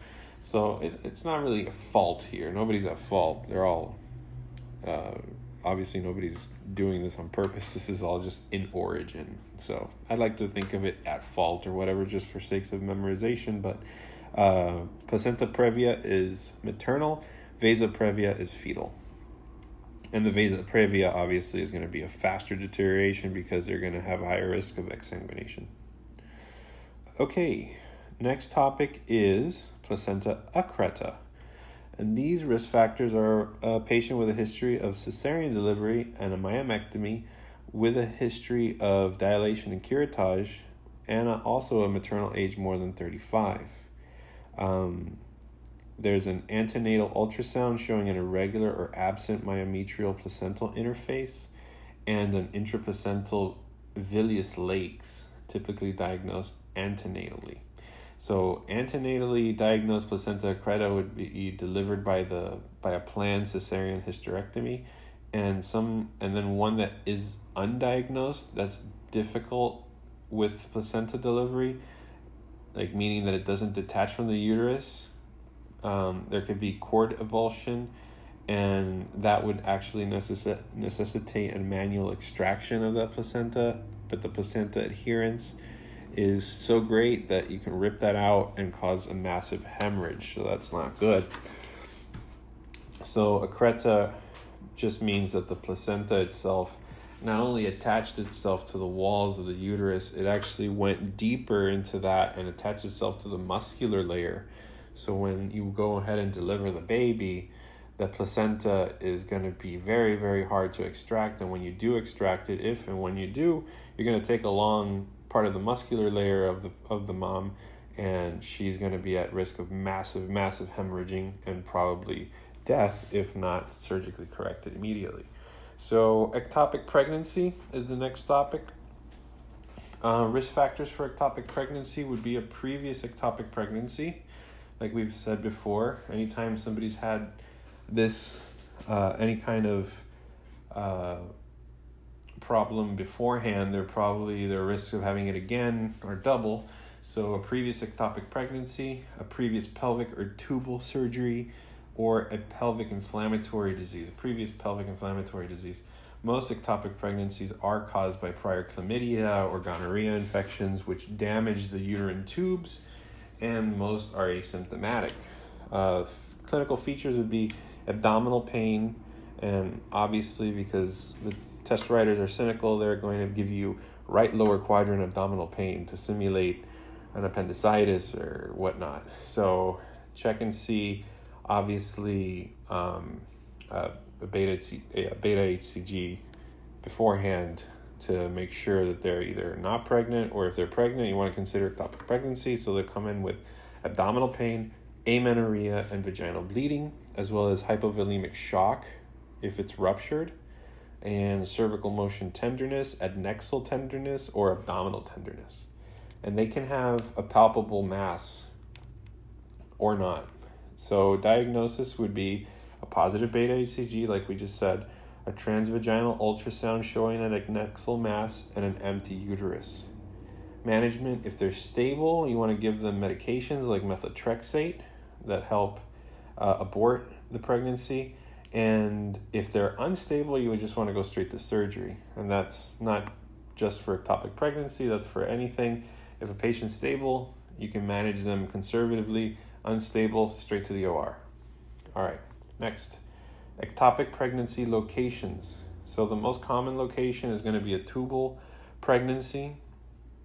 But ectopically, they can be found anywhere. You can have a pregnancy in the ovary. You can have a pregnancy in the interstitium of the uterus. You can have them in the cervix or even in the abdominal wall. So they could be anywhere.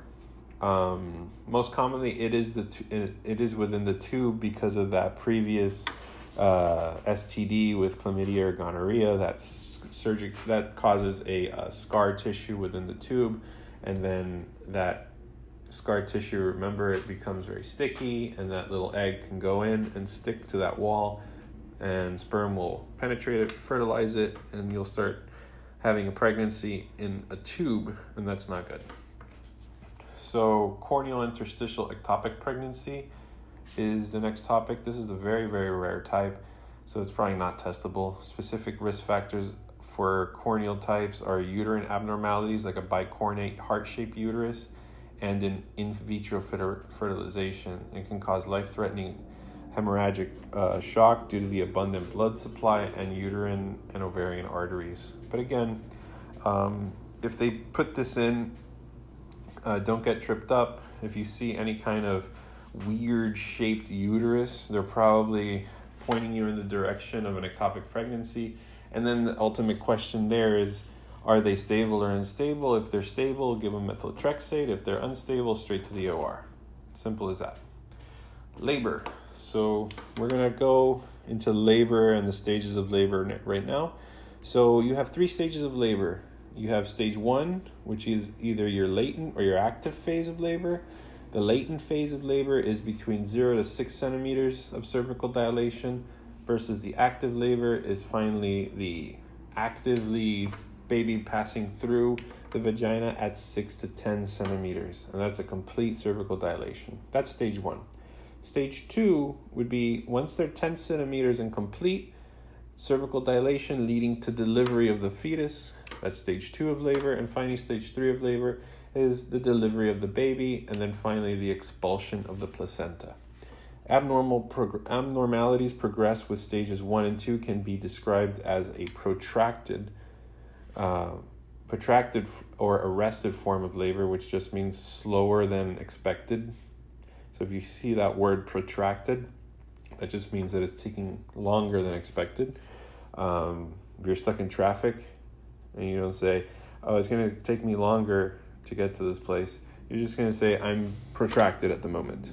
So protracted form of labor, or arrested, which means that it's unlikely to even progress at that point. All right.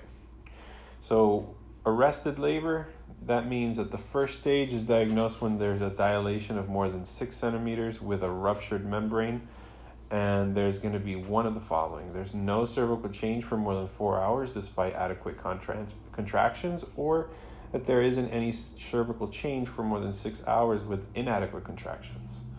In the case of arrested labor, a C-section should be performed because at that point, remember, arrested labor means nothing's going to happen afterwards. It's stopped. It's arrested. So the only way to get out of that situation is to go in and do a C-section and take the baby out.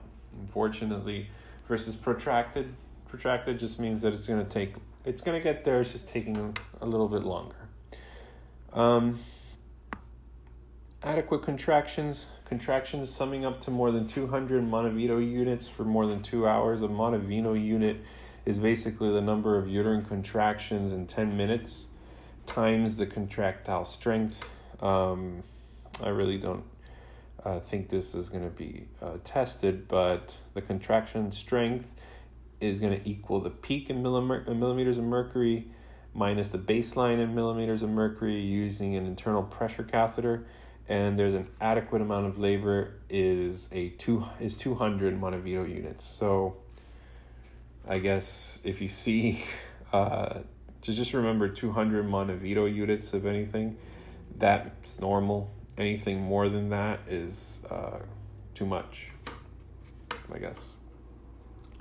False versus latent labor.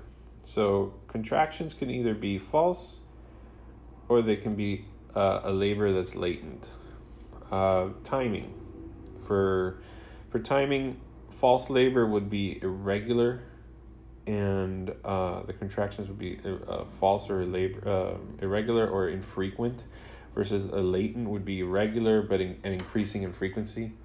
That just means it's there, but it's just getting more and more strength.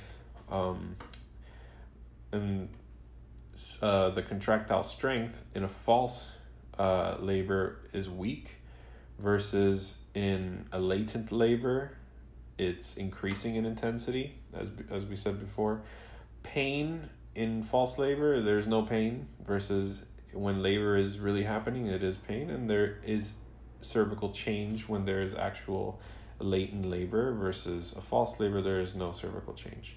So that's important to know when you have a patient come in at the third trimester, somewhere about, let's say, 32 weeks, something like that, 28 weeks, and you just see them and they say that they're in pain, or not, they're in pain, they just feel contractions, but there's no pain, it's weak, the contractions are not even happening, or irregular or infrequent, there's no cervical change. These are all signs of false labor. The test question at this point is, do you send them home? And the answer would be yes.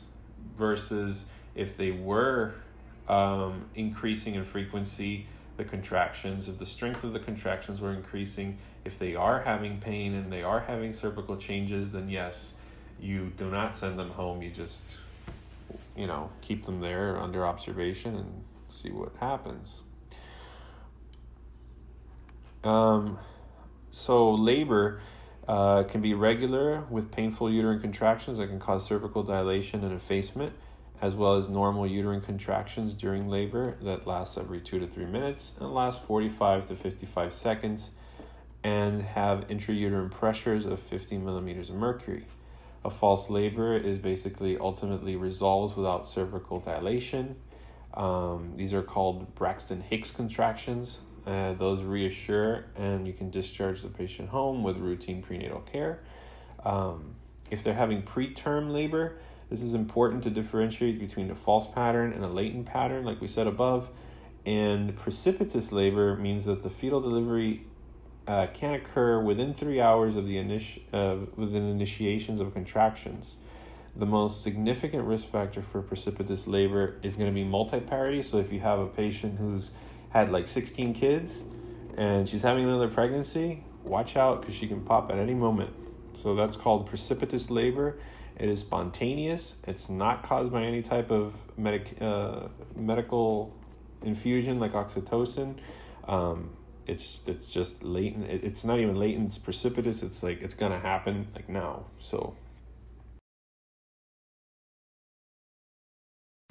all right. So now we're gonna talk about oxytocin. The indications for oxytocin would be to induce or augment labor, and it's also used to prevent and manage postpartum hemorrhages.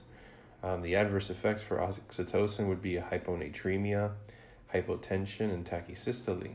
Now, oxytocin, it can enhance antidiuretic hormone release, and that's why you get hyponatremia, because the antidiuretic hormone is going to stimulate a syndrome of inappropriate antidiuretic hormone secretion, which gives you your hyponatremia. So I believe there is a test question that says, what is oxytocin most similar to, and it would be ADH. All uterotonic drugs used for the induction of labor can cause tachysystole. So tachysystole, remember, is more than 5 contractions in 10 minutes, and that's averaged over a 30-minute period. And it can also cause tetanic contractions, which are intense or prolonged, particularly at higher doses. Although many fetuses tolerate tachysystole with no adverse outcome, fetal heart rate tracing abnormalities are more common with tachysystole due to insufficient uterine relaxations between the contractions, causing placental spiral artery constriction and a decrease in placental blood flow, as well as fetal hypoxia. And then consequently, tachysystole is going to be associated with an increased risk of cesarean delivery and a low umbilical cord pH, as well as neonatal ICU admission. All right, and then rupture of the unscarred uterus can occur, particularly in patients exposed to high doses of oxytocin, but it is associated with uterine abnormalities, multiple gestations, and also abnormal placental location.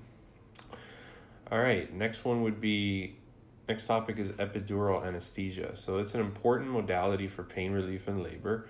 A continuous epidural analgesia involves infusion of a low concentration of a local anesthetic into the epidural space, specifically around L2 to L5, and that's going to block nerves that are responsible for the labor pains.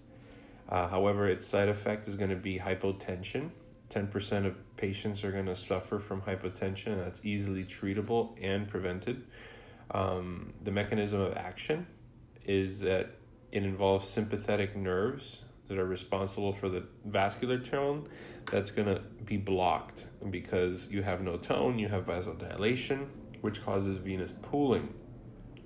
Venous pooling, meaning that it's just going to pool there, it's not going to go anywhere, it's going to decrease the venous return to the right side of the heart, leading to a decrease in cardiac output, just like our old Frank Sterling law. And that's, if persistent and untreated, is going to cause a placental hypoperfusion and fetal acidosis. So it's kind of a long way to go to lead that it leads to fetal acidosis, but hypotension is basically going to cause venous pooling, no tonality in your veins because it blocks sympathetic nerves. Since it doesn't go to the right side of the heart, there's no output, and if there's no output, there's hypoperfusion, and then hypoperfusion causes acidosis. So how do you prevent this? Is with aggressive IV fluid volume expansion before the epidural placement. And the treatment, if there's uterine displacement, you want to position the patient on the left side again to improve venous return. In addition, additional IV fluid boluses or vasopressor administrations. But again, you always want to do the repositioning of the patient first. The depression of cervical spinal cord and brainstem activity occurs when the local anesthesia is going to ascend towards the head, and that's also known as a high spinal or total spinal. So if you ever heard that phrase, high spinal or total spinal, it just means that the anesthesia reached all the way up to the brain through the spinal cord. It's a dangerous complication of an epidural anesthesia, and it can happen with an intrathecal injection or overdoses of the anesthetic. There's first signs that include hypotension, bradycardia, and respiratory difficulty, and later you'll have diaphragmatic paralysis and possibly a cardiopulmonary arrest. There can also be leakage of CSF fluid, and that can occur if the dura is inadvertently punctured during the epidural placement, and that's going to cause leakage of that spinal fluid known as a wet tap. So you tap it and it starts leaking. That's a wet tap, causing a postural headache that are worse when the patient sits up and improve when the patient lays down after delivery. Okay, so next topic is preterm labor. Now in preterm labor, you have risk factors such as prior spontaneous preterm delivery. Again, anytime you have a prior episode of something, you're more likely at risk of having it again. Or in this case, you can also have a prior premature rupture of membranes, as well as multiple gestations as a risk factor, a shortened cervical length, a cervical surgery like a cold knife conization, and then cigarette use, or if they're over age 40, obese, or if there was any kind of in vitro fertilization done. Those are all risk factors for preterm labor. Screening and prevention would be to measure cervical length by transvaginal ultrasound. So that's how you'd want to screen and prevent that, as well as giving them progesterone and placing a cerclage on there. So preterm labor by age is defined as not defined, but it's managed between, if it happens between 34 to 36 weeks, you want to give them betamethasone as well as penicillin if group B strep is positive or unknown, like we said earlier. The betamethasone, remember, is given at less than 37 weeks to those who are expected to deliver very quickly within the next week. If not, then you don't have to give it to them. So it's betamethasone maybe at 34 to 36 weeks. It's a steroid. It helps induce surfactant production in the lungs for the fetus to prevent neonatal respiratory distress syndrome. And so at 34 to 36 weeks, the baby should have already produced its own surfactant, so it might not be needed if they're just going to be at term. But if they're preterm, less than 37 weeks, then you give it to them. Okay, so if they're at preterm at 32 to 33 weeks, how do you manage those patients? Is by giving them betamethasone. You also want to give them a tocolytic, like indomethacin or nifedipine, and that's going to actually halt labor for a little bit to just let them mature as much as they possibly can at the last minutes, as well as giving them penicillin, again, if they're group B strep positive or unknown. All right, and if they're less than 32 weeks, you also want to give them betamethasone, tocolytics again, penicillin if group B strep positive or unknown, except this time you also want to add magnesium sulfate. Now, magnesium sulfate is going to lower the risk of neonatal neurological morbidities like cerebral palsy. It has a weak tocolytic effect as well, but it can be given mainly for neuroprotection or for those who are expected to be delivered within 24 hours. And it can be given with indomethacin, but not nifedipine. You can't give magnesium sulfate with nifedipine, only with indomethacin. So preterm labor refers to regular contractions that occur less than 37 weeks gestation and that cause a cervical dilation or an effacement. Risk factors would be a maternal age that's greater than 40. And tocolytics are not given if they're over 34 weeks because they're at high risk for preterm labor. So tocolytics again are indomethacin. But indomethacin can cause oligohydramnios and closure of the ductus arteriosus. The other tocolytic would be like nifedipine, which causes maternal hypotension and tachycardia. Nifedipine, however, is first line, but when given with magnesium sulfate, it can suppress muscular contractility and cause respiratory depression. That's why you don't give nifedipine with magnesium sulfate. So if they're less than 32 weeks, you can give a different type of tocolytic like indomethacin, but not nifedipine. So what are some of the predictors of preterm labor? You'll have shortened cervix, which is it's going to be measured by transvaginal ultrasound during the second trimester, and that would be a strong predictor of preterm labor. The shortened cervix. A transvaginal ultrasound is going to be the first step to evaluating that risk of preterm labor.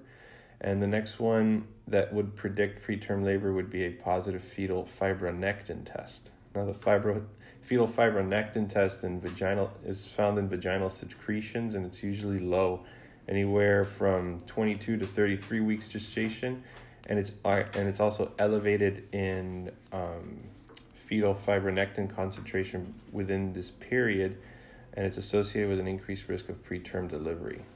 So before and after 22 to 33 weeks gestation, fetal fibronectin is normally high, and that's just not a useful test between those gestational ages. So how do you prevent preterm labor? So this is going to be a little diagram on how to do it. So you have to ask them or know if they have a history of preterm labor. If they don't, then you do a transvaginal ultrasound, and you're going to measure you're going to evaluate the cervix with the transvaginal ultrasound. If the cervix is normal, you just continue on doing routine prenatal care. If they do not have a history of preterm labor and you do a transvaginal ultrasound and you notice that their cervix is short, a short cervix will require vaginal progesterone. So a normal cervix is just routine prenatal care. A short cervix would be vaginal progesterone. Now, let's say they do have a history of preterm labor. What do you do next? You have to do, again, transvaginal ultrasound to evaluate the cervix, plus you want to give progesterone injections. And those injections are given IM and during the second and third trimester. Then you also want to do the serial transvaginal ultrasounds, again, in the second trimester. So you evaluate the cervix. If the cervix is normal, you just keep doing the transvaginal ultrasounds until they reach 24 weeks. If they have a short cervix, then you do cerclage and serial transvaginal ultrasounds. And progesterone, during pregnancy, progesterone is going to maintain the uterine quiescence and protects the amniotic membranes against premature rupture. You can supplement that with exogenous progesterone. So that's what it does. If you see a vignette that asks you blatantly, what is the mechanism of action of progesterone? It's to maintain uterine quiescence during pregnancy.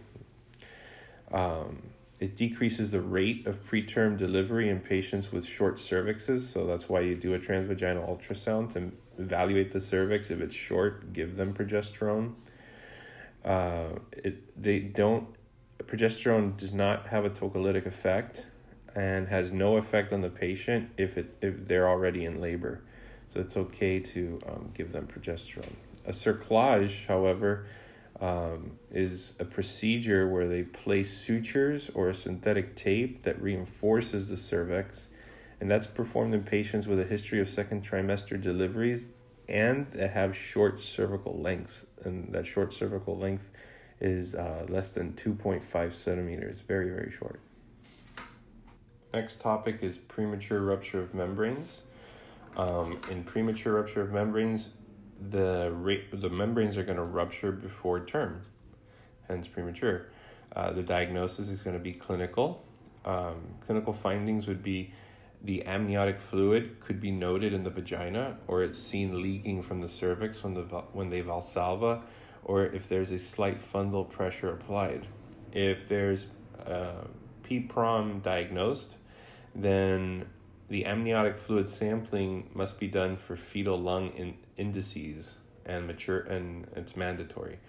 You need to do an ultrasound, a gestational ultrasound, to detect fetal abnormalities and determine the gestational age, as well as to measure that amniotic fluid. PPROM happens between 24 to 34 weeks normally.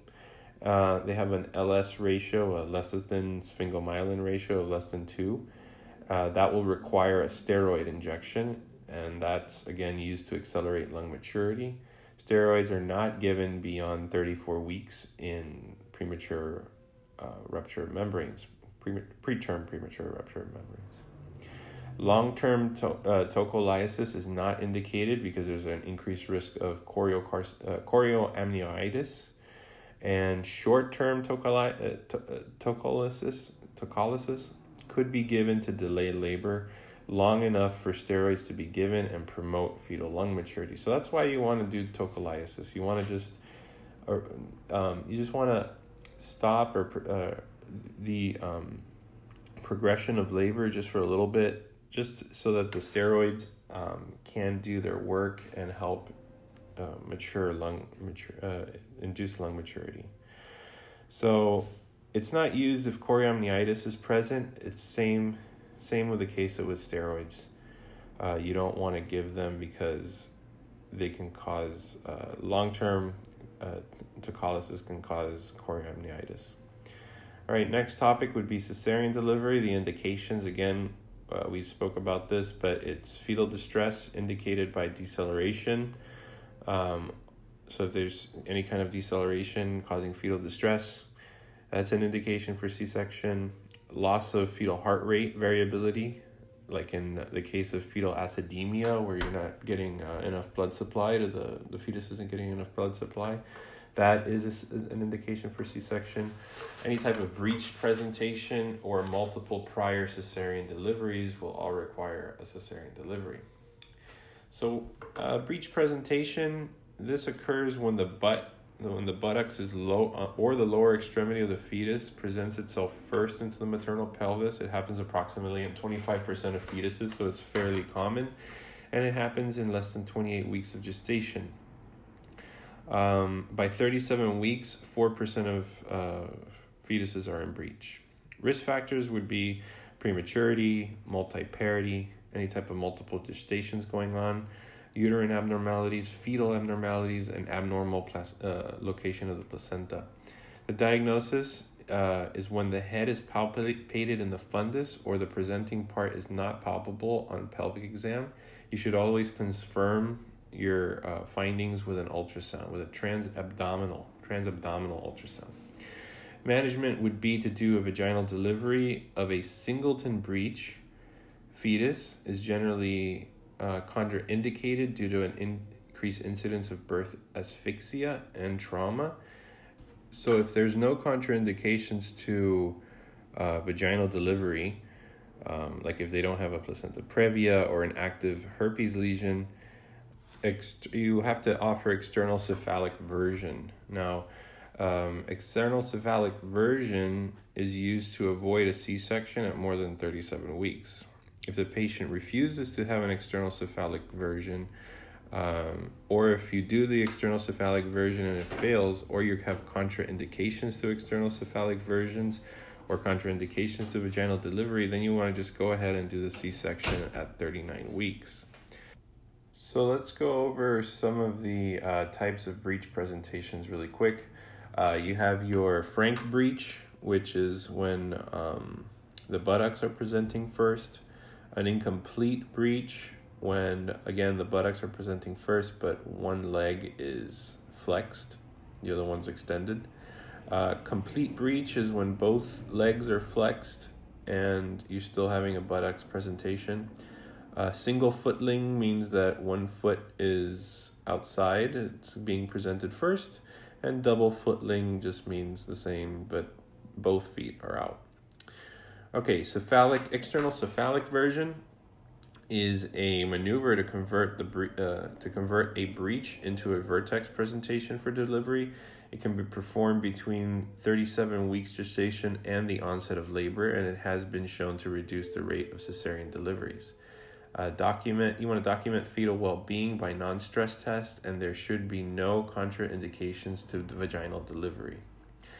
It does have a potential to cause fetal distress, however, so you want to perform only when there's arrangements being made for a backup emergency C-section. So since it can cause fetal distress, you want to have as your backup plan an emergency C-section already programmed, just in case.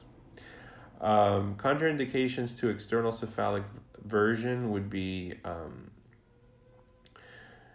any kind of indication for cesarean delivery, regardless of the fetal lie, like an incomplete breech or an estimated fetal weight that's macrosomic, like more than 8.8 pounds, then you want to do a C-section. Or if there's failure to progress during labor, or if there's any type of non-reassuring fetal status, you want to go ahead and do, you want to go do C-section, not cephalic version. Another contraindication would be any type of placental abnormalities, like a placenta previa or a placental abruption, oligohydramnios, ruptured membranes, hyperextended fetal head, a fetal or uterine abnormality or multiple gestations, or any type of abnormal heart tracing. Those are all contraindications to external cephalic versions. So the way you just do it is that you more or less feel the head and the butt of the fetus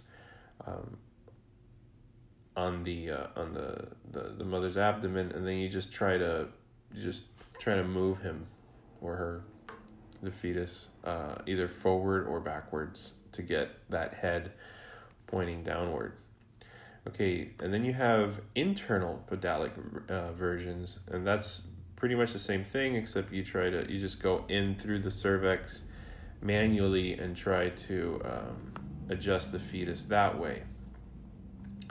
For preterm breech presentations, these occur at more than 34 weeks of gestation, but less than 37 weeks. Active labor and breech presentation is occurring. Then you want to do a tocolysis at 34 weeks, and a vaginal delivery if they have a singleton breech presentation, and it's contraindicated due to an increased risk of fetal asphyxia and fetal injury.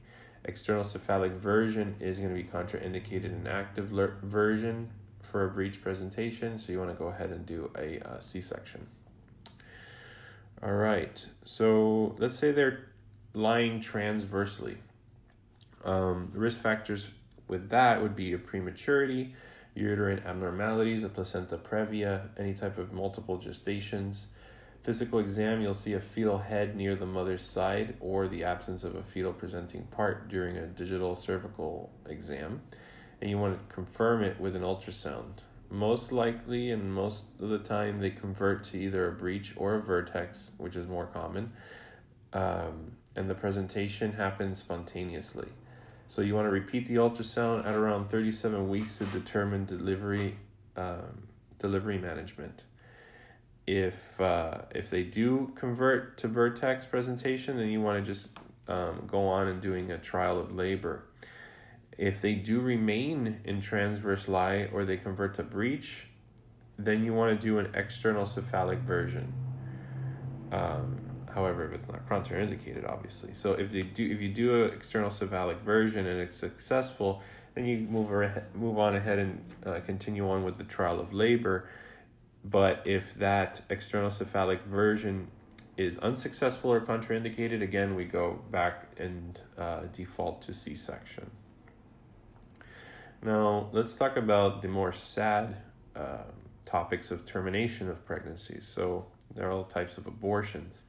So starting off with spontaneous abortion, by definition, this is a fetal loss before the 20th week of gestation. Risk factors would be 50% are caused by chromosomal abnormalities, which increase maternal age, especially ages more than 35. And it's associated with an increase in chromosomal abnormalities and drugs such as alcohol and smoking, previous spontaneous abortions, infections like chlamydia and listeria. Also, poorly controlled diabetes can lead to a spontaneous abortion. On evaluation, pelvic examination for cervix and vaginal bleeding. You want to assess for fetal heart tones. You also want to do a transvaginal ultrasound to document the presence of an intrauterine product of conception and to try to attempt to visualize any type of fetal heart motion or any kind of motion.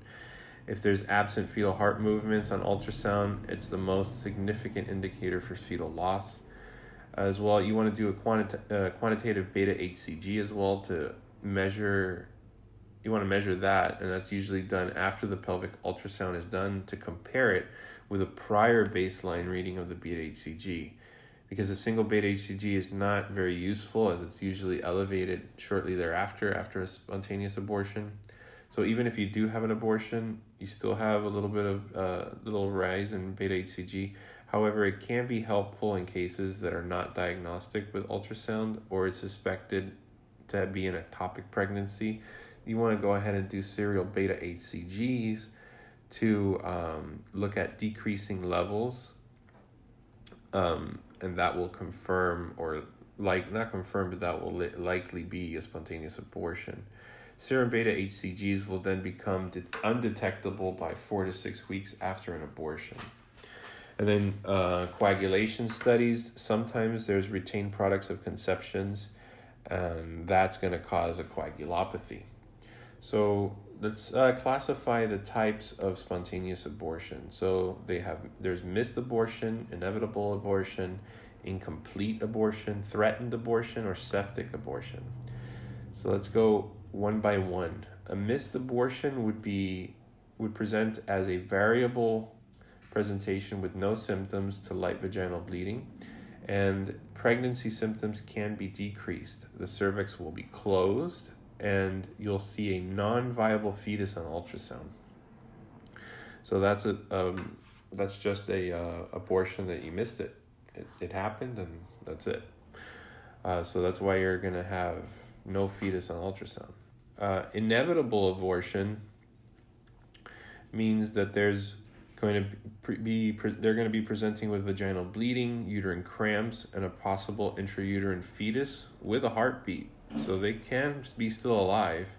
However, the cervical os is going to be open, and ultrasound can show a heartbeat.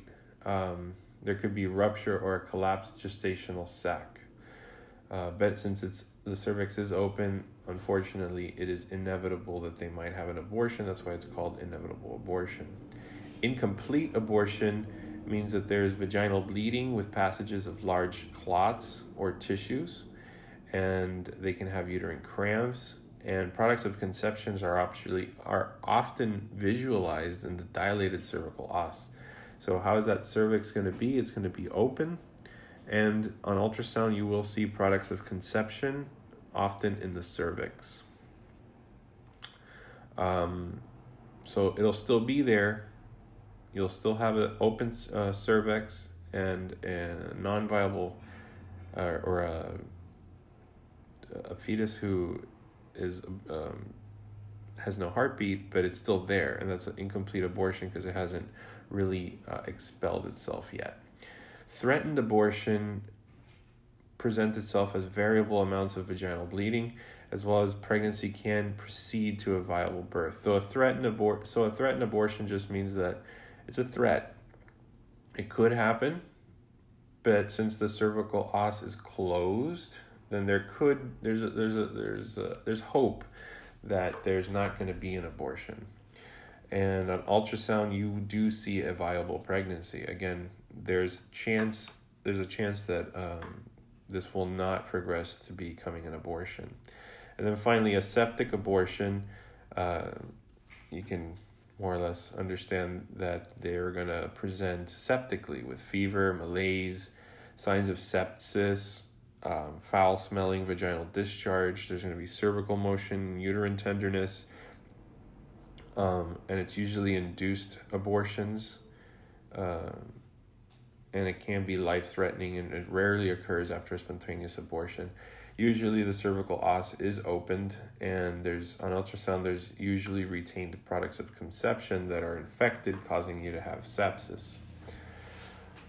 Okay, so again, the types of miscarriages: threatened has vaginal bleeding, it has a closed cervical os, and there is fetal cardiac activity, but it's threatened.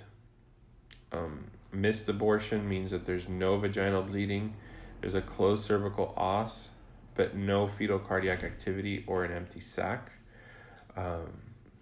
Inevitable abortion means that there's vaginal bleeding, a dilated cervical os, and products of conception seen or felt above the cervical os.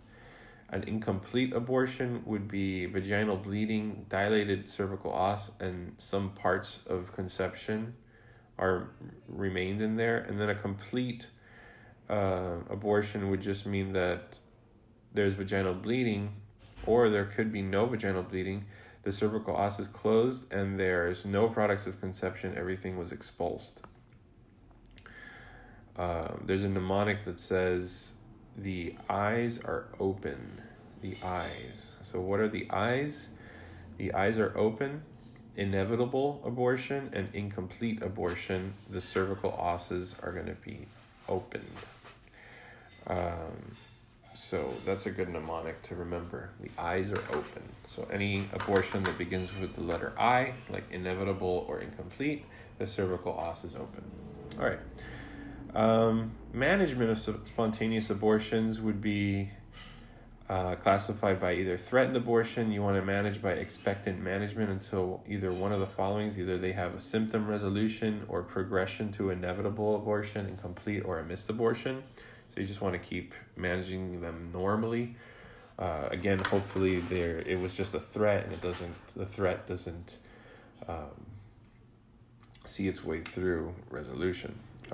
Incomplete, inevitable, or a missed abortion would be a hemodynamically unstable, heavy vaginal bleeding, would require surgical evaluation and surgical evacuation, such as dilation and suction curettage. If they are hemodynamically stable or mildly bleeding, then you want to do expectant management with prostaglandins or surgical evacuation. However, if they are septic, you want to go ahead and do blood and endometrial blood cultures. You want to give them broad-spectrum antibiotics, and you want to surgically evacuate any type of contents within the uterus. So, appropriate treatment should ensure complete elimination of the products of conception, and that can be done surgically, medically, or expectantly. Now, surgical is done for unstable and heavy bleeding with low hemoglobin and intrauterine sepsis, or those who do not desire any kind of medical or expectant management. Antibiotic prophylaxis is given to prevent post-abortal endometritis. Medically, treatment is those who do not want surgery, who do not want to wait for any kind of spontaneous expulsion. Expectant delivery is those who are willing to wait and who don't want to wait who are willing to wait and do not want more than 2. So you want to keep the patient at home, and regular clinical follow-ups and a transvaginal ultrasound is used to ensure complete natural evacuation.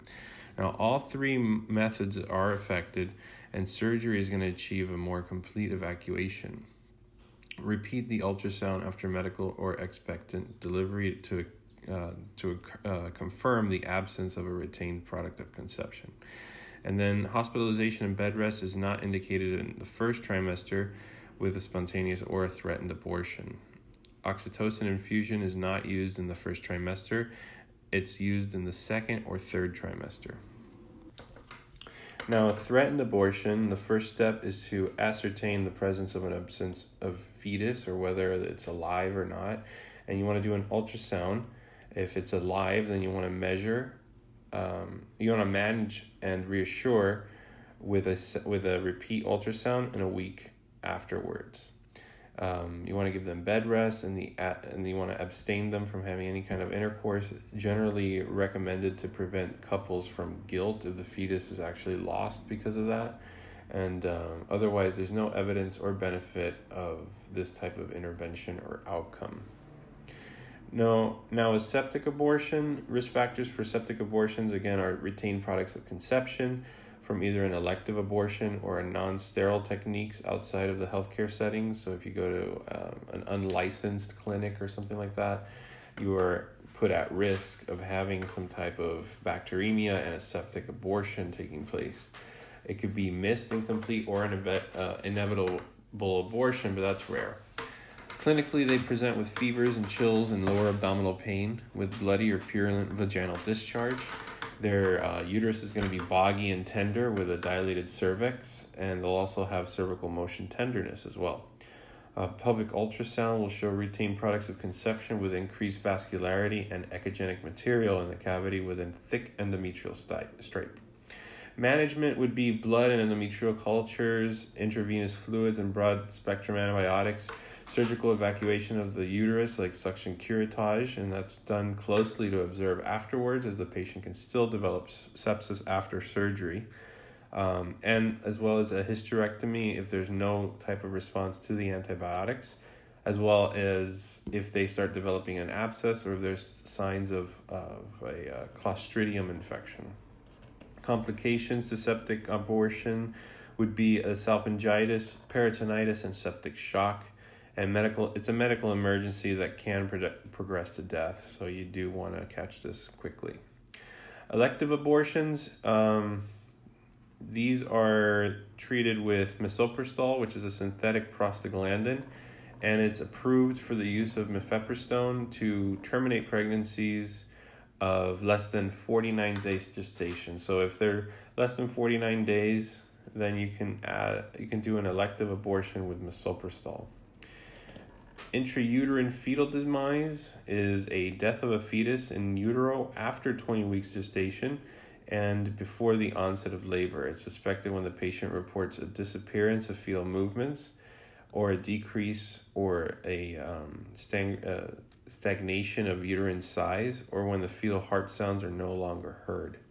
Risk factors are hypertensive disorders, diabetes mellitus, placental and cord complications, as well as antiphospholipid syndrome and congenital abnormalities, as well as fetal infections such as torch infections or listeria, as well as smoking more than 10 cigarettes a day, and that cause is unknown in 50% of the cases. Now you want to do a beta HCG to continue want to continue monitoring beta HCG, which can continue to become elevated due to an ongoing placental production of that hormone.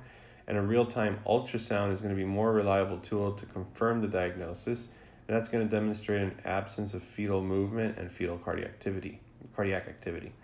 If fetal heart tones are present on ultrasound, you want to go for a non-stress test. So monitoring the coagulation profile is important. That's done after the ultrasound is done to confirm an intrauterine fetal demise, as intrauterine fetal demise can cause maternal consumptive coagulopathy and a DIC.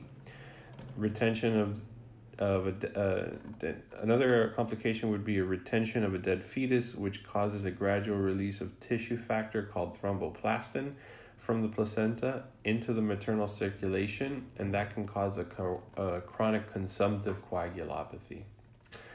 Fibronectin levels are normally high in pregnancy, and low to normal levels can be an early sign of a coagulopathy. So look for those fibrinogen levels, especially with fall in platelet counts, an increase in PT and PTT, and a fibrin split product. So any suspected coagulation derangement, you want to deliver the placenta without delay. And if all coagulation parameters are normal, then you want to just manage depending on the patient's preference, which It's either induction of labor or to watch expectantly. So the watchful expectancy is usually in 80% of the cases which deliver within 2 to 3 weeks. There's a high risk of complications like chorioamnitis, DIC. Hence, that's why you want to do serial fibrinogen levels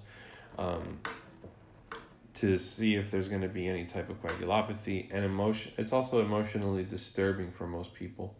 There's also induction of labor, and that's usually preferred by patients because it's hard to just have a dead fetus floating around. So most patients would just want to induce labor and get it over with versus watchful expectancy and having a dead fetus floating around in there. It's kind of weird.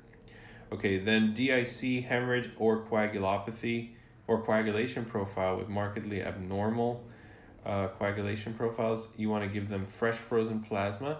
It's important to try to find the cause of the fetal demise after the first episode in order to prevent any future pregnancies to prevent any kind of fetal demise afterwards, if possible. A recurrence of the same issue in any subsequent pregnancies, you want to do an autopsy of the fetus and the placenta to make sure.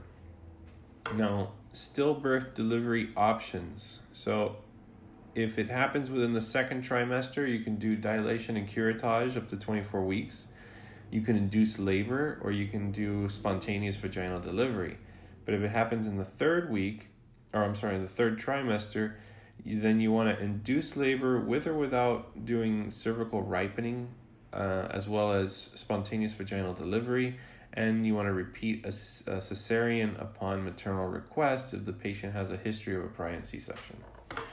All right, and then vaginal delivery is preferred even in patients with a prior C-section. Cervical ripening is needed. If needed, is done with misoprostol or a transcervical Foley bulb, which is preferred in patients with a prior C-section, as prostaglandins are going to increase the risk of uterine rupture. Okay, so late-term and post-term pregnancy complications. So what are some of the late-term and post-term pregnancy complications? So in the fetus, you'll have oligohydramnios, meconium aspiration, stillbirths, macrosomia, and convulsions. Maternal complications would be like cesarean delivery, infection, postpartum hemorrhage, and perineal trauma. Late-term complications are pregnancies that are 41 weeks or beyond. So 41 to 41 weeks and 6 days, you want to consider inducing labor. If they're post-term, meaning that there's more than 42 weeks gestation, you want to recommend to induce the labor and prevent complications. And then there's antepartum fetal testing with a biophysical profile done frequently, starting at 41 weeks, and that's used to assess fetal well-being. And then finally, late-term and post-term pregnancies are at risk of uteroplacental insufficiency. So this may show late decelerations and oligohydramnios on biophysical profile. Oligohydramnios is a single deepest vertical pocket of amniotic fluid that's less than 2 centimeters, or an amniotic fluid index of less than 5 centimeters, with a normal amniotic fluid index of 5 to 25 on transabdominal ultrasound. This is common complications of prolonged pregnancies where you have oligohydramnios. The aging placenta is going to cause decrease in fetal perfusion. Decrease in fetal perfusion is going to lead to a low renal perfusion. Low renal perfusion means low urine output from that fetus, and that is going to cause oligohydramnios. So remember back from step 1, oligohydramnios is caused by a kidney problem. Polyhydramnios is caused by a swallowing problem. So here, oligohydramnios is because there's decreased perfusion. No perfusion means the kidneys aren't getting perfused, and you have your kidney problem, you have your oligohydramnios. And that is an indication for delivery, even if there's antepartum fetal testing that's normal. Now, fetal growth restrictions, these are causes of fetal growth restrictions, would be a fetal weight that is less than the 10th percentile. Asymmetric maternal factors would be like vascular diseases, hypertension, preeclampsia, diabetes, antiphospholipid antibody syndrome, autoimmune diseases such as lupus, and then cyanotic cardiac diseases, as well as substance abuse like tobacco, alcohol, or cocaine, are all asymmetric maternal factors that cause fetal growth restrictions.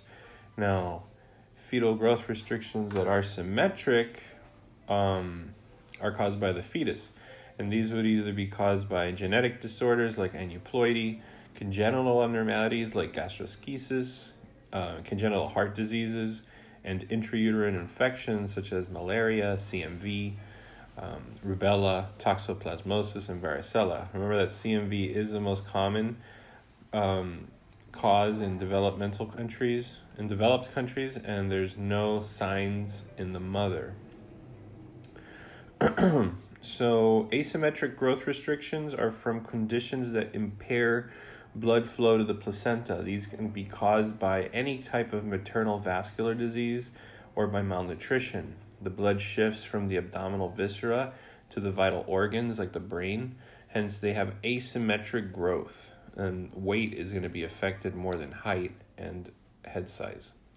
Whereas symmetric growth restrictions are genetic defects that result within the first or the second trimester, basically before 28 weeks gestation, and that causes the entire fetus to be affected. If there's no anatomical abnormality on ultrasound, then there's a decreased risk of chromosomal abnormalities.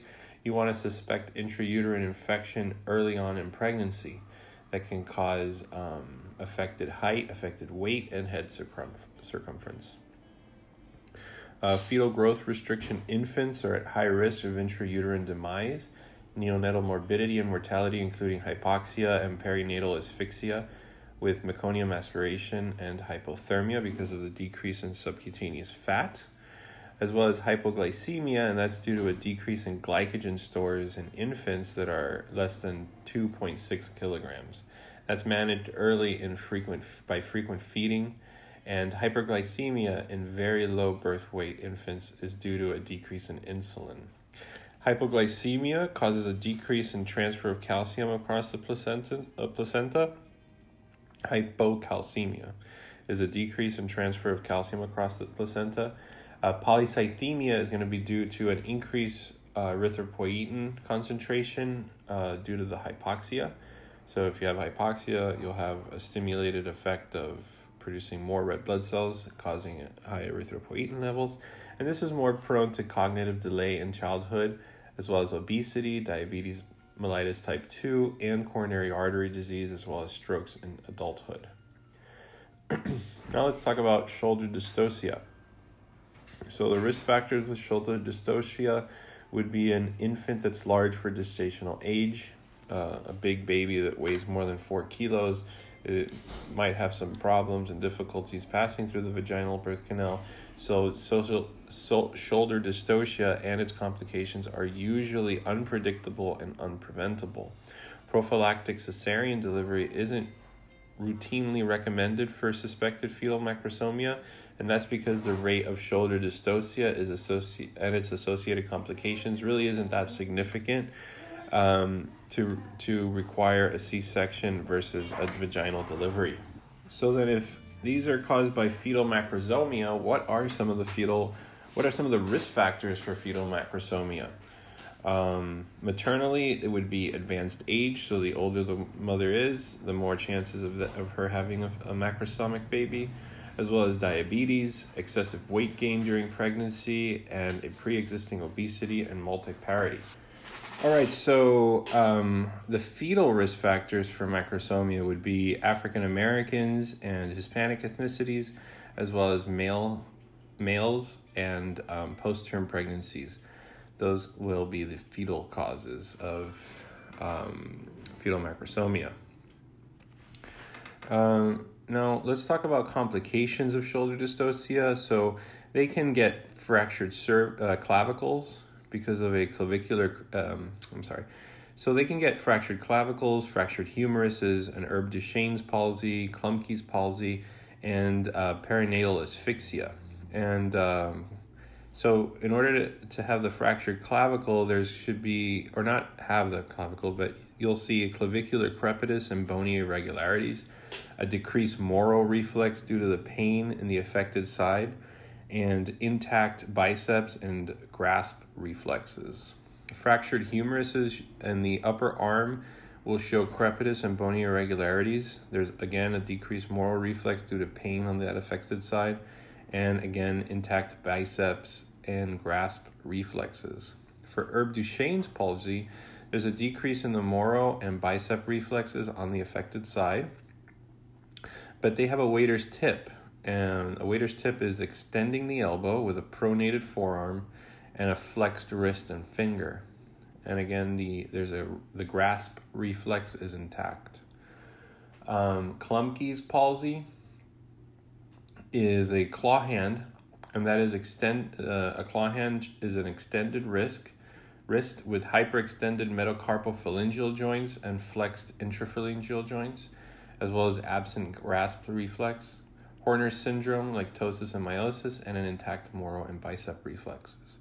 And then finally, perinatal asphyxia shows variable presentations depending on duration of hypoxia, altered mental status like irritability and lethargy, as well as respiratory or feeding difficulties with poor tone and seizures. Okay, neonatal displaced clavicular fractures. Risk factors for those would be a fetal macrosomia, like maternal diabetics, and post-term pregnancies, as well as instrumental delivery, like vacuum-assisted or forceps-assisted, and shoulder dystocia can all cause clavicular fractures. Clinical features would be crying, infant, pain with passive motion of the affected extremities, crepitus over the clavicle, and an asymmetric Moro reflex. Diagnosis is made through an X-ray, and treatment would just be reassurance, gentle handling, analgesics to calm the baby down, and to place the affected arm in a long-sleeved garment and pin sleeve to the chest and elbow flexed at 90 degrees. So kind of just like holding your arm inward and then pinning that to the chest, to a garment. Usually it heals spontaneously and quickly without long-term sequelae, and healing usually occurs within a week to 10 days. Herb Duchesne's palsy is going to be the most common type of brachial plexus injury, and that's an injury of the upper trunk of the brachial plexus affecting the C5 to C6 and maybe even sometimes C7 nerve roots. There's weakness of the deltoid and the infraspinatus muscle that is innervated by C5. The biceps is going to be innervated by C6, and the wrist and finger extensions are innervated by C7. So treatment involves gentle massaging and physical therapy to prevent contractures. Prognosis is going to depend on whether the damage resulted from a mild nerve stretching or a compression, as opposed to a severe rupture or avulsion. Unfortunately, up to 80% of patients have spontaneous recovery within the next 3 months. If there's no improvement by 3 to 6 months, then you have to go ahead and surgically intervene, but it's not necessarily curative, unfortunately. So a waiter's tip, or Herb Duchesne's palsy, like we said earlier, the upper arm is adducted and it's internally rotated. So it's kind of like you're pointing your biceps medially towards your chest, and then the elbow is faced outwards laterally with the elbow extended. The forearm is pronated, so it's kind of like you're showing off your triceps, like when you're flexing, and you have your wrist and your fingers flexed laterally. And that's your Herb Duchesne's waiter's tip. Now, Klumpke's palsy is an excessive traction on C8 to T1, and it's caused by a rare complication of hand paralysis. That's what it can cause.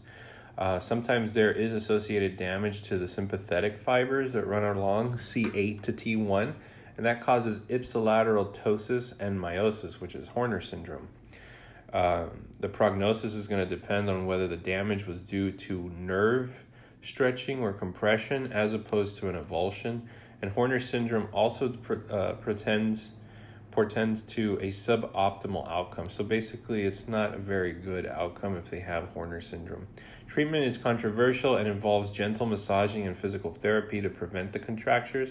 And in most cases, function does return to normal within a few weeks. But if there has been no improvement by 3 to 9 months, then you want to consider surgical intervention.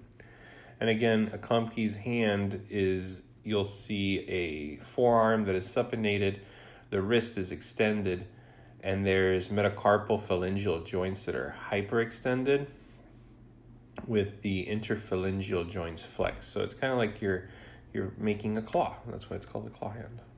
So that's Klumpke's palsy, C8 to T1. And then Horner syndrome is ptosis and meiosis. So ptosis would just be your eyelid drooping down, and meiosis is a meiotic pupil where the pupil is very small and it's constricted. And mnemonic, just in case you want to know, between meiosis and mydriasis is that if you take the word meiosis and you take the word mydriasis, the word meiosis is smaller and meiosis can fit into that smaller pinpoint pupil, versus mydriasis is a longer word and you'll see it in a larger pupil. So hope that helps. Fetal and neonatal complications from maternal diabetes. And so let's see the complications of maternal diabetes. So let's say you have maternal hyperglycemia and it's the first trimester.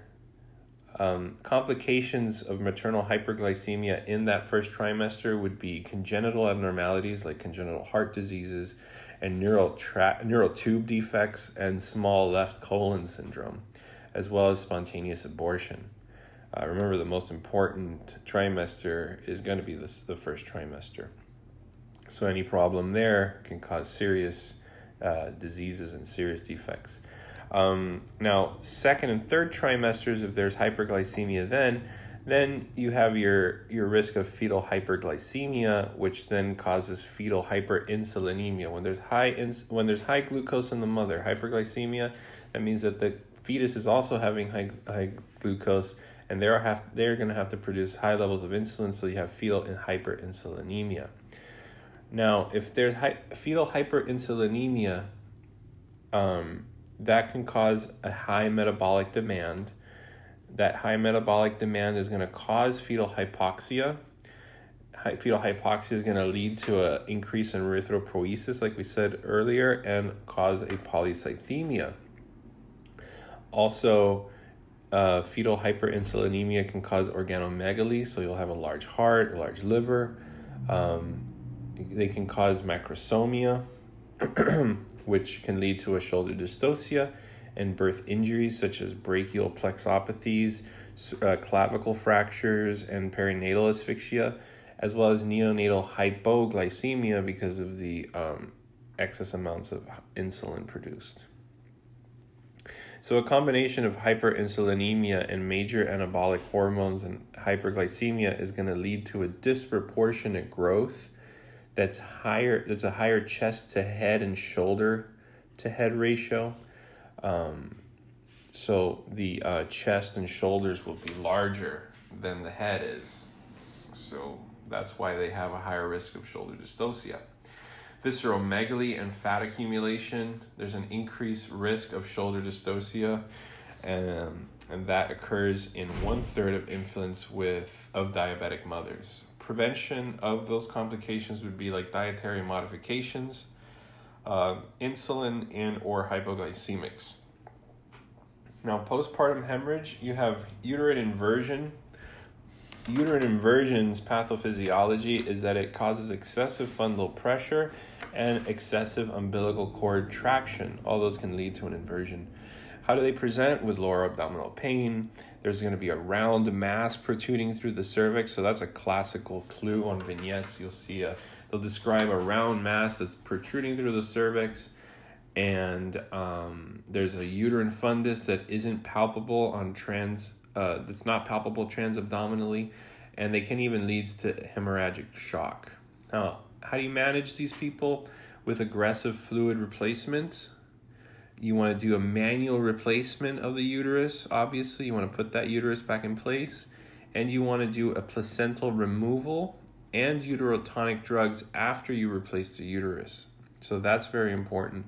You don't do it beforehand, because beforehand would be counterintuitive. It'll be harder to put the uterine back into its place. So you want to first remove the placenta.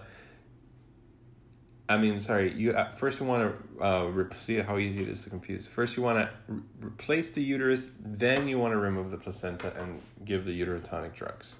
So it's uncommon, but it's potentially fatal cause of postpartum hemorrhage. Its risk factors would be like nulliparity or a fetal macrosomia, placenta accreta, a rapid labor and delivery. So if it happens like way too quickly, you're at higher risk for uterine inversion. Also, there's immediate manual replacement of the uterus.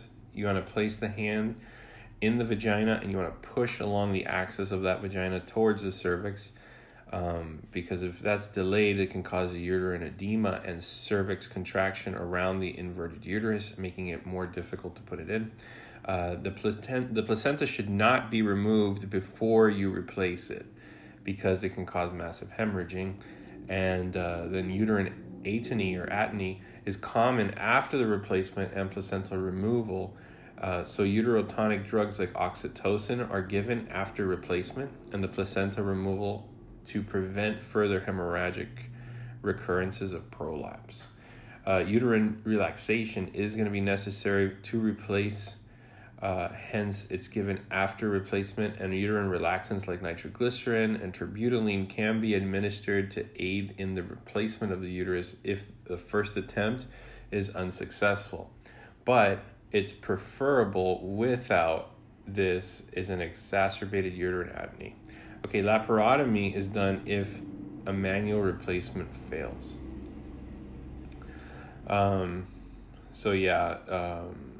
One of the classical findings is that you are delivering the fetus, and as you're pulling and trying to extract the placenta, you'll see a bulge coming out, and that is a prolapsed uterus. You want to immediately first put it back in place, then give the uterotonic medications,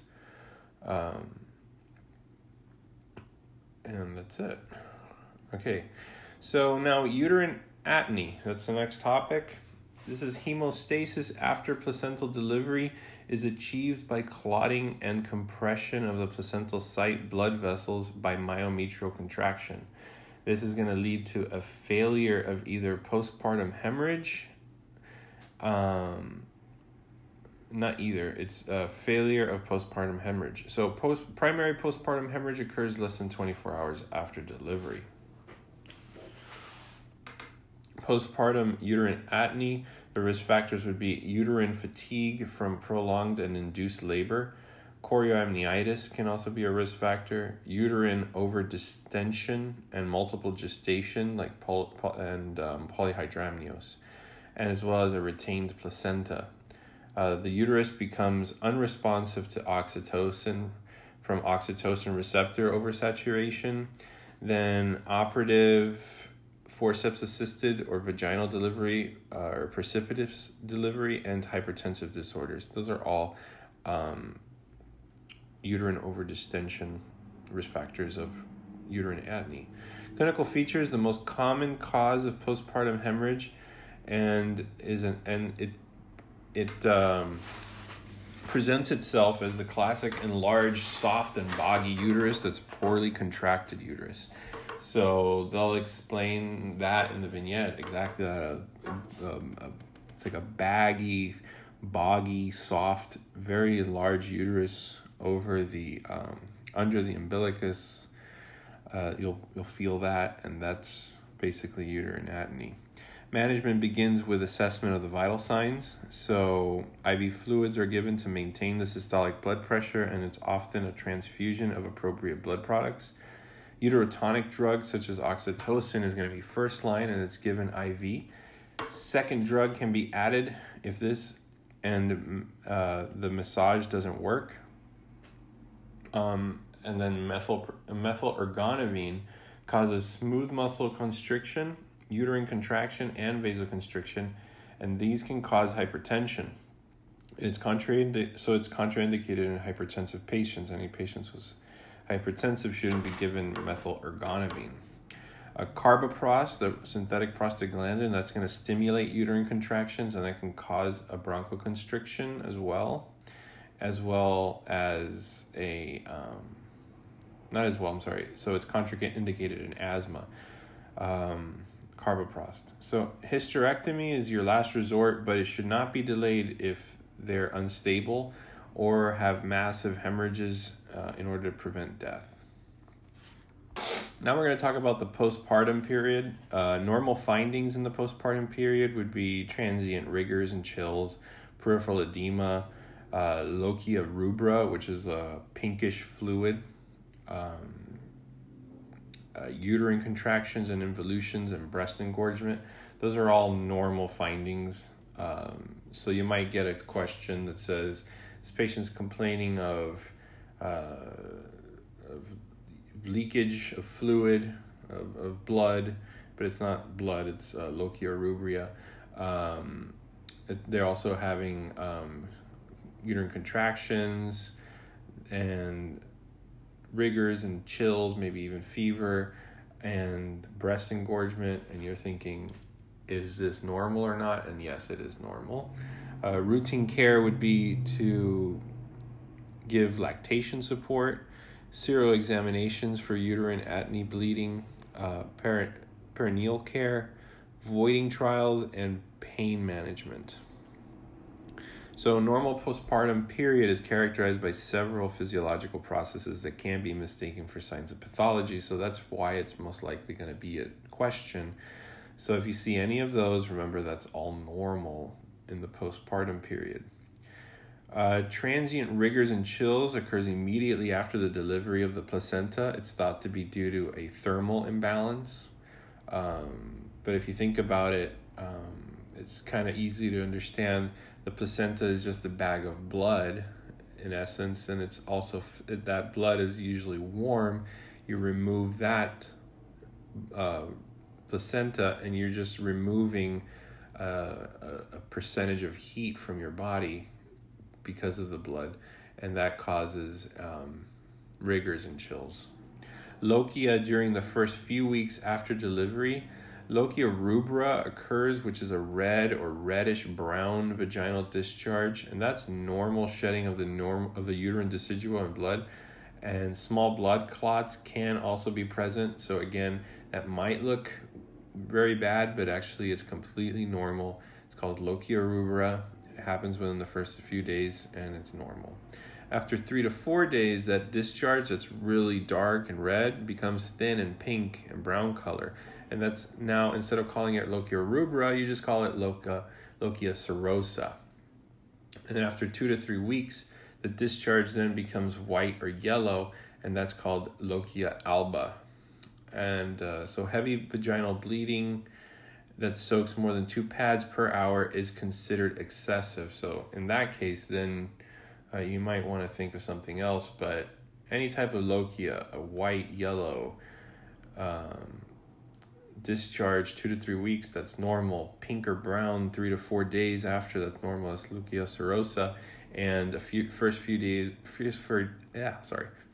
days after delivery, that's lochia rubra when it's red or reddish brown. All right. The uterus contracts and it becomes firm and globular. The fundus typically is 1 to 2 centimeters above or below the umbilicus. Postpartum urinary retention. These are important. So risk factors for postpartum urinary retention would be nulliparity, prolonged labor, perineal injuries, regional analgesia, so cesarean deliveries, instrumental vaginal deliveries, and clinically they present with an inability to void, a sensation of bladder fullness, dribbling of the urine or small volumes, and manage with analgesics, and you want to encourage ambulation and urinary catheterization, and that reassures that it's temporary and reversible. It's very common to have urinary retention after delivery. Because the regional anesthesia is going to decrease motor and sensory impulses of the sacral spinal cord, and that's going to suppress micturition reflex, and it's going to decrease the bladder tone, which decreases the detrusor tone, the pudendal nerve. You get pudendal nerve palsy from injury, or periurethral swelling. That all causes a decrease in detrusor tone. Diagnosis is the inability to void 6 hours after the delivery or 6 hours after the removal of an indwelling catheter after a C-section, with bladder catheterization more accurate than bladder ultrasound, and that shows more than 150 milliliters of urine, confirming the diagnosis. Now, postpartum endometriitis is our next topic. You want to suspect puberpetal infection if fever is more than 100.4 outside the first 24 hours postpartum. It's a known postpartum fever, and then delivery is considered normal. So what I just said, sorry if it was choppy, that it's basically within 100.2 after delivery, it's normal, and if there's an infection involved, it would be greater than 100.4. So those are very, very, very small, minute differences, but greater than 100.4 degrees, that's usually due to a puerperal infection, versus 100.2 is normal. Endometriitis is the most common cause of puerperal fever on the second and third day postpartum. So that's another reason to think of endometriitis as being a cause 2 to 3 days after delivery. And the causative organism with endometriitis would be a polymicrobial cause due to a combination of gram positives and gram negatives, also combinations of aerobic and anaerobics, and occasionally other organisms are going to be mixed in, like chlamydia and mycoplasma. And its commonly isolated organisms include group B strep, group D strep, Staphylococcus epidermidis, and E. coli, Neisseria gonorrhea as well, Gardnerella vaginalis, Bacteroides fragilis, and Peptostreptococci, as well as Peptococci. Risk factors for endometriitis include, but are not limited to, prolonged rupture of membranes of more than 24 hours, prolonged labor of more than 12 hours, a C-section, and the use of intrauterine pressure catheters or fetal scalp electrodes. Obviously, those are all causes of postpartum endometriitis or an infection. Clinical features of postpartum endometriitis: obviously you have your fever as well as uterine tenderness. The lochia smells bad, so foul-smelling lochia with which is a normal lochia with a vaginal discharge occurring after the pregnancy, but it resolves in 2 weeks and it's never foul-smelling. That's what normal lochia is. It's normal vaginal discharge. It doesn't smell. So if lochia starts smelling, that's a clue right there for an infection, as well as an increase in white blood cell count on labs, leukocytosis. And the treatment here would be IV clindamycin with an IV aminoglycoside such as gentamicin. Rectovaginal deliveries. Now, obstetric injuries is the most common cause of a rectovaginal fistula, which may present in the first 2 weeks postpartum. The rectovaginal fistulas occur most often at the after a third or fourth degree laceration, with an inadequate wound repair or the wound breakdown and infection. It's found less in industrialized countries. Rectovaginal fistulas occur due to poor intrapartum care and a prolonged second stage of labor, which causes ischemic pressure and necrosis of that rectovaginal septum from fetal head compression. A rectovaginal fistula presents with incontinence of flatus, as well as fecal maternal material through the vagina, as well as malodorous brown tan discharge, because that's your feces coming out of the vagina, Diagnosis is usually confirmed visually. I mean, it's very disgusting, but that's what it is. You can imagine it this way. It's feces coming out of the vagina. It's foul smelling. It's brown, tan. Shows dark red, velvety rectal mucosa in the posterior vaginal wall. And if there is a rectovaginal fistula suspected but not clearly visible, then you need to do an endoscopy to help visualize it. And you need to treat it definitively or surgically repair it for obvious reasons. Hypertension in pregnancy is, to diagnose hypertension during pregnancy, the blood pressure should be increased on 2 separate occasions, taken at least 4 hours apart. Pregnancy showing marked systemic vasodilation is going to lower the blood pressure by 5 to 10 millimeters from baseline during the first trimester, and it returns to pre-pregnancy levels during the 3rd trimester. So what are some of the hypertensive disorders of pregnancy? So chronic hypertension is a systolic blood pressure of more than 140 or a diastolic pressure of more than 90 prior to conception or 20 weeks gestation. Gestational hypertension is a new onset of elevated blood pressure at more than 20 weeks gestation with no proteinuria or end organ damage. Preeclampsia is new onsets of elevated blood pressure at more than 20 weeks gestation and proteinuria or signs of end organ damage. Eclampsia would basically be everything from preeclampsia, but you add grand mal seizures to that. And then chronic hypertension with a superimposed preeclampsia would be somebody with chronic hypertension and one of the following: either a new onset proteinuria with worsening of the existing proteinuria at more than 20 weeks gestation, a sudden worsening of hypertension, or signs of end organ damage. So what are the pregnancy-related risks of hypertension? So maternal risks would be superimposed preeclampsia, a postpartum hemorrhage, gestational diabetes, abruptial placenta, and a C-section. Fetal risk factors would be fetal growth restrictions, perinatal mortality, preterm delivery, and oligohydramnios. The risk of preterm labor and other complications may be due to an increase in systemic vascular resistance and arterial stiffness that leads to a placental dysfunction. That may also be due to expedited preterm deliveries due to unstable maternal or fetal complications. Gestational hypertension is going to be a new onset of hypertension of more than 20 weeks gestation with no proteinuria or end organ damage. Methyl dopa is going to be used for chronic hypertension and pregnancy. So that's very important to know. They're going to ask you what drug do you want to give during pregnancy if the patient has hypertension. And they're going to list you a bunch of drugs. The most common one that you need to pick is methyl dopa. So the next topic is going to be preeclampsia.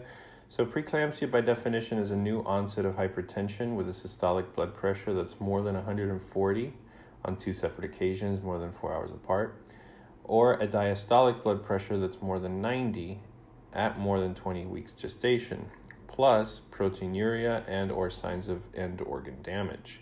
Severe features of preeclampsia would be more than 160 systolic blood pressure or 100 or more than 110 diastolic blood pressure for more than 15 minutes on 2 separate occasions, more than 4 hours apart. They also have thrombocytopenia, elevated creatinine levels, elevated transaminases, pulmonary edema, and a new onset of visual or cerebral symptoms. So platelet counts here are going to be less than 100,000 with a creatinine of more than 1.1 with headaches. And there's also going to be microangiopathic hemolytic anemia that's going to lead to an increase in lactate dehydrogenase levels. Risk factors for preeclampsia include a maternal age that's less than 18 years old or more than 40 years old, also multiple gestations, nulliparity, a pre-existing diabetes, and chronic kidney disease prior to the preeclampsia. If there's proteinuria detected or on urine dipstick, there's more than 1 plus protein, that has a high false positive and false negative during pregnancy, but still needs to be confirmed either way by either a urine protein creatinine ratio or a 24-hour urine collection for total protein. And that would be the gold standard to quantify the proteinuria.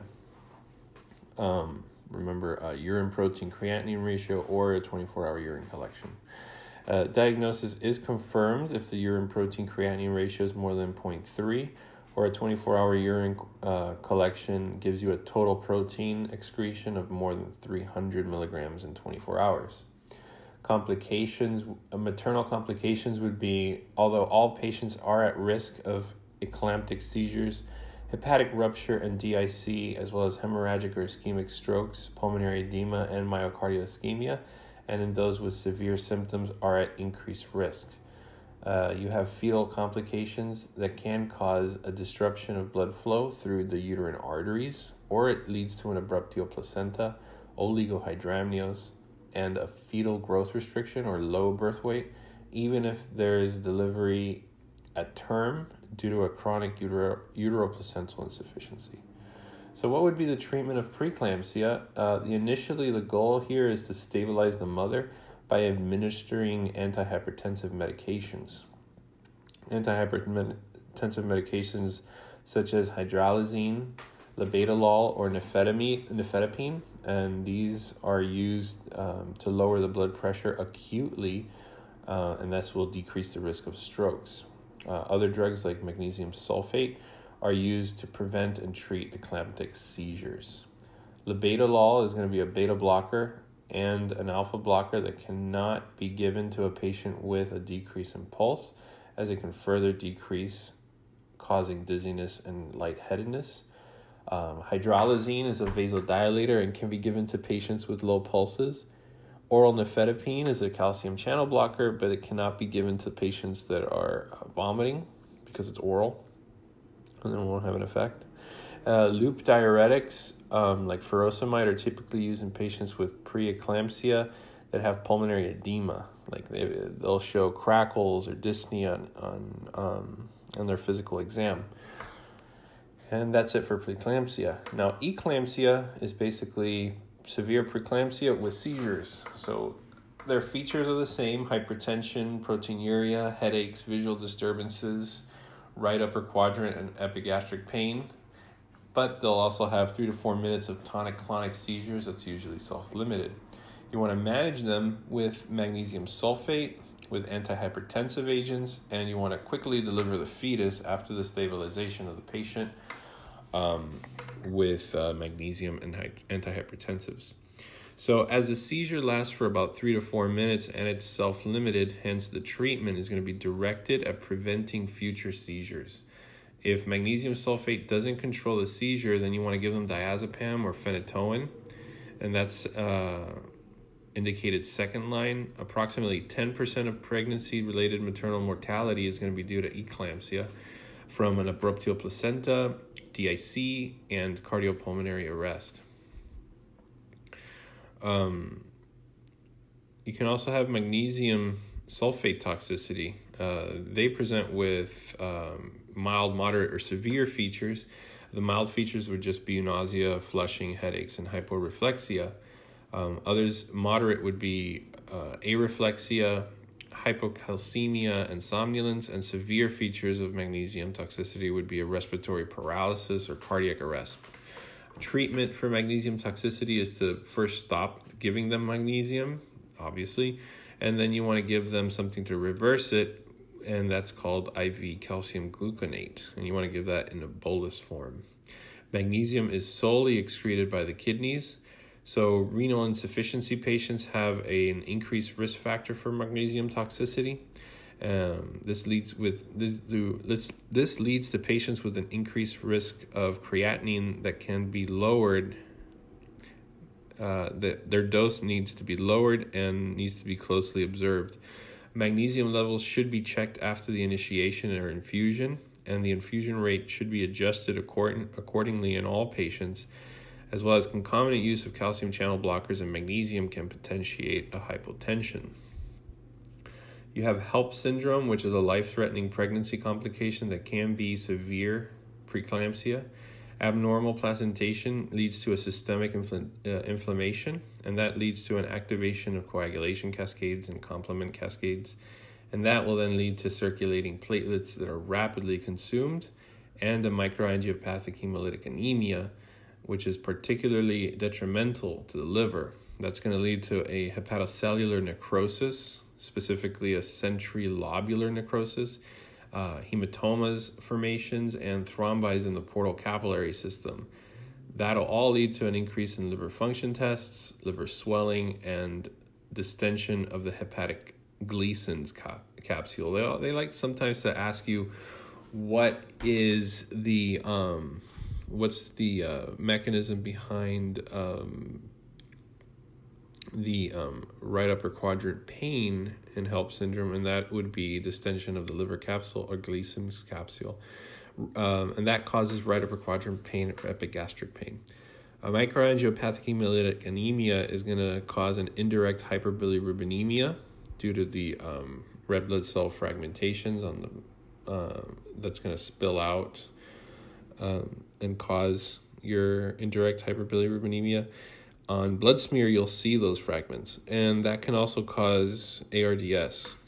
Now, HELLP syndrome, remember, it is hemolysis, elevated liver enzymes, and liver platelets, and low platelets, clinically, their features is preeclampsia, nausea and vomiting, as well as right upper quadrant abdominal pain. On labs, you'll see a microangiopathic hemolytic anemia with elevated liver enzymes and a low platelet count. The treatment here would be to deliver as soon as possible, give magnesium for seizure prophylaxis, and to give antihypertensive drugs. Treatment, how do you treat first? First, you want to stabilize the patient with antihypertensives or magnesium prophylaxis for seizures. And once they are stabilized, the only definitive treatment is to deliver the infant or deliver the fetus. Coagulation disturbances recover spontaneously after the delivery. There's prophylactic platelet transfusion can be considered if the platelet count is low, less than 20,000, or if the platelet count is less than 40,000 and a C-section has to be done. Delivery should occur promptly at more than 34 weeks gestation, at any gestational age, and with abnormal fetal testing or a severe or worsening maternal status. All right. So then you have pulmonary edema and preeclampsia or eclampsia. And in these cases, there's generalized atrial vasospasm or systemic hypertension. That vasospasm or systemic hypertension is going to lead to an increase in afterload against which the heart is pumping. So remember that in arterial vasospasms or hypertension systemically, the arteries are clamped down, so blood can't go out of the heart as easy, so it stays inside the heart, and that blood that stays within the heart is called an afterload. So afterload increases even though the heart is still pumping, and that backflows into the lungs, causing an increase in pulmonary capillary pressure and finally pulmonary edema. Also, low levels of albumin will cause pulmonary edema, and a decrease in renal function can cause pulmonary edema. And also an increase in vascular permeability can lead to pulmonary edema. So a lot of things causing pulmonary edema here in preeclampsia or eclampsia. So clinical features would be sudden onset of dyspnea, hypoxia, and crackles. It's a rare life-threatening complication, so treatment is supplemental oxygen, fluid restriction, and diuresis in severe cases. Fluid restriction and diuresis must be used with caution as the plasma volume is effectively decreased through third spacing, and placental perfusion can be compromised. All right, next one is causes of hyperandrogenism in pregnancy. So the diagnoses of hyperandrogenism in pregnancy would be like a luteoma, a theca lutein cyst, or a Krukenberg tumor. So a luteoma, maternal clinical features here would be a yellow or a brown yellow mass that has often areas of hemorrhages or large lutein cells. Solid ovarian masses on ultrasound, which are 50% of the time bilaterally, and that's going to regress spontaneously after delivery. The fetal virilization risk is very high for luteomas. For a theca lutein cyst, this would be this would show up as bilateral ovarian cysts on ultrasound, and it's associated with a molar pregnancy and multiple gestation, and they tend to regress spontaneously after delivery again, with a low risk this time of fetal virilization. And finally, a Krukenberg tumor is bilateral solid ovarian masses on ultrasound with metastasis from a primary GI tract cancer, and this again is high risk. So if they have any type of gastric carcinoma that can metastasize to the ovaries, that's a Krukenberg tumor. If it goes to the belly button, that's a Sister Mary Joseph tumor. And if it goes to the clavicle, I forgot that one. But yeah, those are metastatic GI cancers. So the Krukenberg tumor is a high risk for fetal virilization. Okay, hyperandrogenism in pregnancy is usually caused by ovarian masses. A luteoma is more common in African Americans. Most of them are asymptomatic, and around 30% are symptomatic. They're going to be, if they're symptomatic, they'll have new onset of hirsutism and acne due to an increase in testosterone levels, an increase in dihydrotestosterone, and androstenedione. Diagnosis for a luteoma would be through ultrasound. That's the gold standard, and those masses are typically 6 to 10 centimeters in diameter. Management would be to clinically monitor these patients with an ultrasound to see if they regress after delivery. And you also want to monitor the size, as it rarely can cause a mass effect like hydrocephalus or an obstructive labor, as well as ovarian torsion. And you also want to inform the patient that symptomatic luteomas can cause virilization of female fetuses. So if they have that, you should try to counsel the patient upon these adverse effects. And then surgery is indicated only if the mass effects happens and there's torsion. All right, Krukenberg tumor is next. This is a tumor that we said it was metastasis from the GI tumor. It causes unintentional weight loss, abdominal pain, and other complications. There's also biopsy and surgery indicated if there is going to be a malignancy suspected. Lupus nephritis must be distinguished from preeclampsia, as both lupus and preeclampsia can mimic each other, as corticosteroids can aggravate lupus. ANA titers may be weakly positive in normal pregnancy, but it's increased in lupus. Lupus nephritis shows red blood cell casts along with proteinuria. And if there is proteinuria that persists after pregnancy, you want to do a renal biopsy to diagnose lupus nephritis. Medications that are contraindicated in pregnancy would be lithium, isotretinoin or vitamin A, and then ACE inhibitors. So lithium use in the first trimester is going to give you an increased risk of congenital heart defects, which is classically the Epstein's anomaly. In patients with stable bipolar disorder, you want to slowly taper them off of lithium, because abrupt discontinuation of lithium can cause a relapse. So that'll also be a psych question where they'll say, this patient has a history of bipolar disorder, they're taking lithium, and they're concerned because they want to become pregnant or they're pregnant. What do you do next? And you want to slowly taper them off of lithium. Okay, isotretinoin can be associated with many congenital abnormalities like craniofacial dysmorphisms, heart defects, and deafness, and it must not be taken by women of reproductive age unless there's 2 effective forms of contraceptions being used for at least a month prior to initiating the treatment. So they should be already on 2 different forms of contraception before even thinking of using isotretinoin. Contraception must be continued during treatment for 1 month after isotretinoin is discontinued. In addition, patients must have a pregnancy test the week before beginning the treatment and should have a periodic pregnancy test during that therapy just to make sure that the patient is not pregnant. There is no known effects of inhaled betamethasone and albuterol. ACE inhibitors can cause fetal growth restrictions. It can cause renal failure, pulmonary hypoplasia, and oligohydramnios, and skeletal abnormalities if it's administered in the second or third trimester. And then finally, here we're going to talk about hemolytic diseases of the newborn. And these are indications for prophylaxis of anti-D immunoglobulin administration for an unsensitized Rh-negative pregnant patient. So what are some of the indications for prophylactic anti-D immunoglobulin administration for unsensitized Rh-negative pregnant patients? That's a mouthful. Well, indications would be at 28 to 32 weeks of gestation. So that's when you want to give it. Within 72 hours of delivery of an Rh-positive infant or a spontaneous threatened or induced abortion.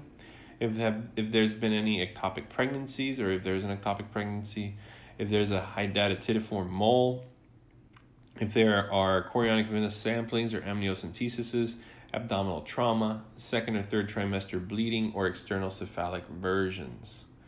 Those are indications to give prophylaxis anti-D immunoglobulin for Rh-negative pregnant patients. So antepartum prophylaxis isn't needed if the father is a known Rh-negative patient. If the patient is already sensitized, like they already have high antibody titers, then anti-D immunoglobulin is not helpful. You want to just closely monitor the fetus for hemolytic diseases. The initial timing is 28 to 32 weeks because the half-life of anti-D immunoglobulin is about 6 weeks, which would cover any potential future exposure to fetal red blood cells through most of the third trimester. So children born to an anorexic mother is the next one.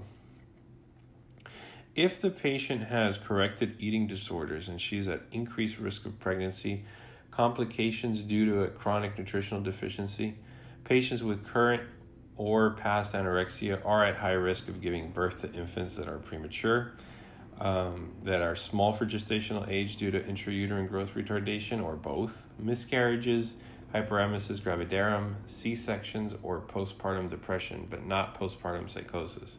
Children born to anorexic mothers often do suffer from poor growth and intellectual disability, and complications in mothers in general would be like osteoporosis, elevated cholesterols and carotene levels, cardiac arrhythmias like a prolonged QT interval, a euthyroid 6 syndrome, hypothalamic pituitary axis dysfunctions that result from an inovulation or amenorrhea and estrogen deficiency, and finally hyponatremia secondary to excess water drinking, often because of it's the only electrolyte abnormality, but the presence of other electrolyte abnormalities indicate purging behavior.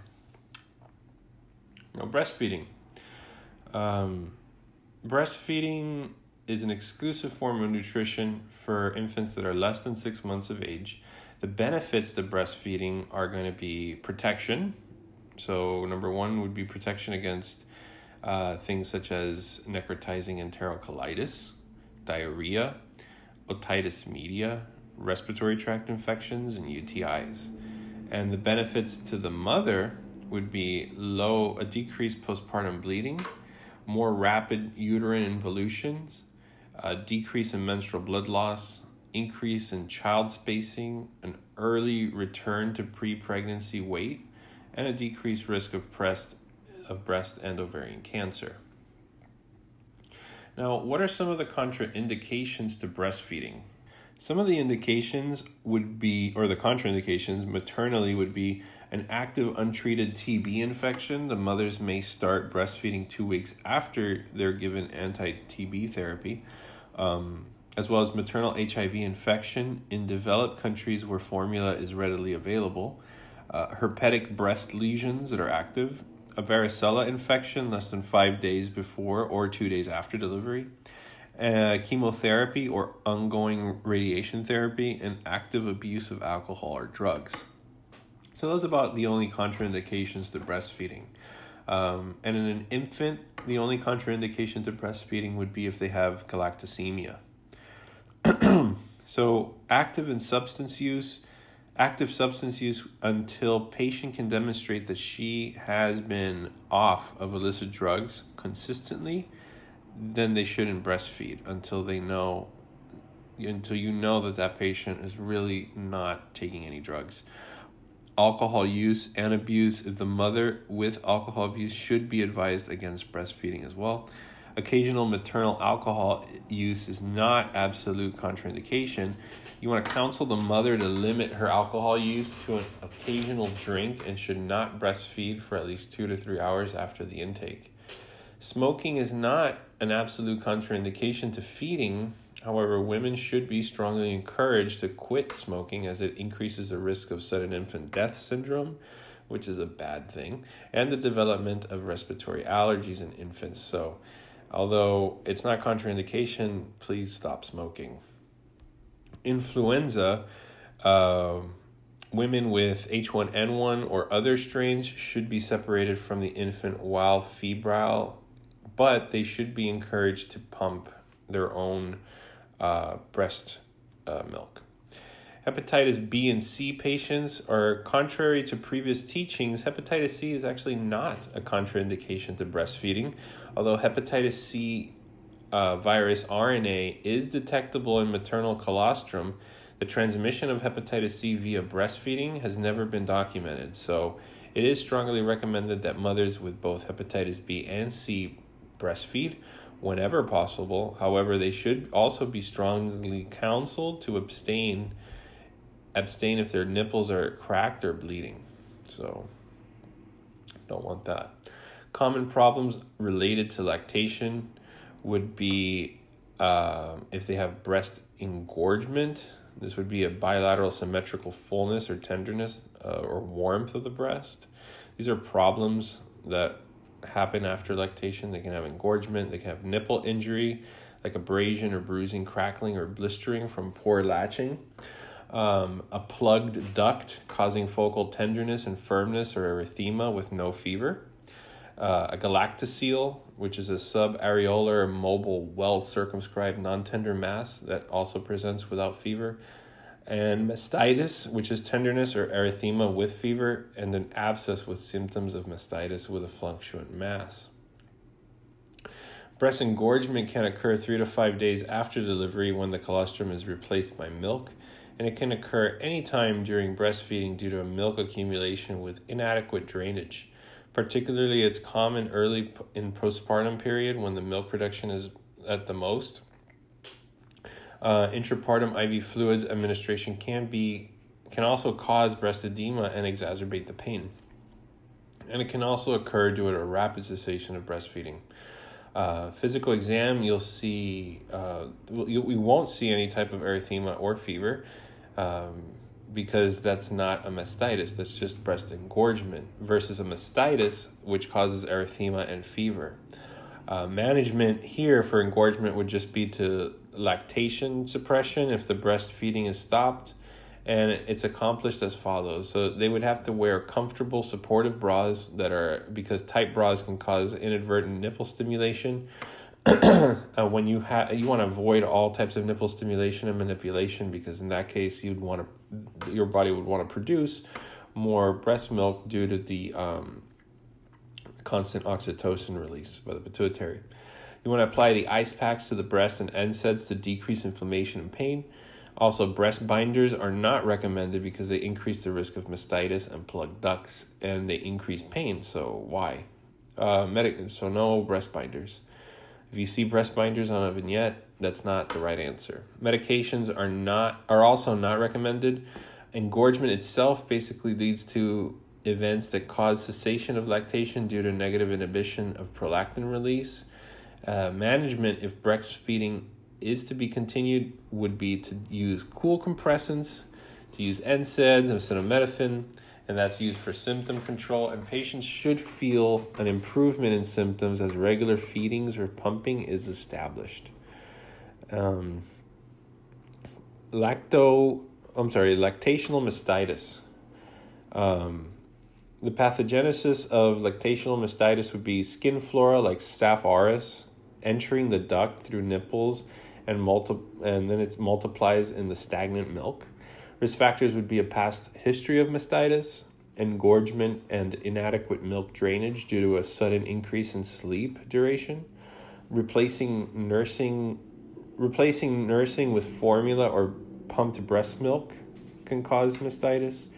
Weaning, pressure on the duct like a tight bra or clothing, or sleeping in the prone position, cracked or clogged nipple pores, and a poor latch. Clinical presentations would be like fever, firm red and tender swollen quadrant of the unilateral breast, with or without myalgias, with or without chills or malaise. And treatment would be just to give them analgesics, frequent breastfeeding and pumping, as well as antibiotics. Now, bacteria is also transmitted by infants' nasopharynx, so direct feeding with both breasts is the best way to completely drain milk ducts. So you want to encourage to nurse an infant every 2 to 3 hours. It is safe for the infant to consume milk as they are already colonized by bacteria. Now there's a pediatrics question that's similar to this that says, what would you do in a patient who's complaining about breastfeeding, that she doesn't feed her, she says she doesn't think anything's wrong because she feeds her baby every 4 to 6 hours. Well, that's actually an insufficient amount of time for feeding. You have to actually feed for more often than 4 to 6 hours. You have to feed every 2 to 3 hours. So it can, in pediatrics, it can lead to breastfeeding failure, jaundice, when we get to that in pediatrics. So you want to feed with both breasts every 2 to 3 hours. So preferred empiric therapy here would be methicillin-sensitive Staph aureus, like dicloxacillin or cephalexin. And if MRSA is involved, or there's MRSA risk factors, like a recent antibiotic therapy, residence in a long-term care facility, or incarceration, then clindamycin, trimethoprim with sulfamethoxazole, or vancomycin can be given. Finally, breast abscesses are untreated, or severe mastitis can lead to a formation of an abscess. Clinical features of an abscess would be a mastitis that has a fluctuant, tender, palpable mass. Diagnosis is made clinically. Ultrasound may be required to differentiate a mastitis from an abscess if it's a mass that's deep within the tissue. Treatment would be to needle aspirate the breast abscess under ultrasound guidance and to give them antibiotics like dicloxacillin or cephalexin for a surrounding mastitis. First-line treatment would be, and that's first-line treatment. And then you want to also tell them to continue breastfeeding. An abscess is not responsive to needle aspiration and antibiotics. You want to suspect necrotic material and a large, more than 5 centimeter pus collection. Then you want to incision and drainage that with a surgical drainage and packing. That's recommended. So if it doesn't respond with needle aspiration, then you have to go into the OR and surgically drain it. Surgical drainage may be required if the overlying skin is thin with imminent abscesses, with an imminent abscess rupture. All right, so we have reached the end of gynecology, and that was a long one. So I'm going to just point out some pointers here at the end of this chapter. So pelvic inflammatory disease is uncommon after the first trimester, and cervical mucus and decidua seals off and protects the uterus from pathogens like chlamydia and gonorrhea during pregnancy. Next pointer is that any systemic infection can trigger preterm labor, even if it doesn't originate from the reproductive tract. Another pointer is that lead exposure occurs in patients living in homes built before the 1960s. I would say even in the 1940s, 1950s. But yeah, before 1960s is good. Next pointer is calcium gluconate is used as an antidote to magnesium toxicity. Next pointer is that lower back pain in the third trimester of pregnancy is very common, and that's due to an increase in lumbar lordosis and relaxation of the ligaments that support the sacroiliac joints of the pelvic girdle due to hormonal factors, and that leads to a dull pain with an increased intensity at the end of the day. Also, alkaline phosphatase is normally increased during pregnancy, so that's a good pointer. The next pointer would be alkaline phosphatase. Oh, I'm sorry, I read that one already. An ultrasound showing thin endometrial stripe is going to be normal, and that represents an empty uterus with no retained products of conception. So if they always like to talk about that endometrial stripe on vignettes. So if you see an ultrasound that shows a thin endometrial stripe, that's normal, and what that means is that there's an empty uterus with no retained products of conception. The next pointer is that labor should be allowed to proceed in patients where the fetus has been diagnosed with a severe congenital abnormality that's incompatible with life. And the next pointer, C-section or cesarean delivery after a maternal trauma is going to be indicated for fetal rescue in the cases of an imminent maternal death to assist with maternal cardiopulmonary resuscitation due to a category 3 tracing. Next pointer is that fibroids commonly degenerate during pregnancy when they outgrow their blood supply. So they'll have intense, constant abdominal pain without any bleeding. That's a fibroid. And finally, terbutaline, that's a tocolytic, is given if there is a uterine contraction abnormality, like a tachysystole of more than 5 contractions in 10 minutes, or tetanic contractions that last more than 2 minutes that cause fetal heart rate abnormalities. And that is the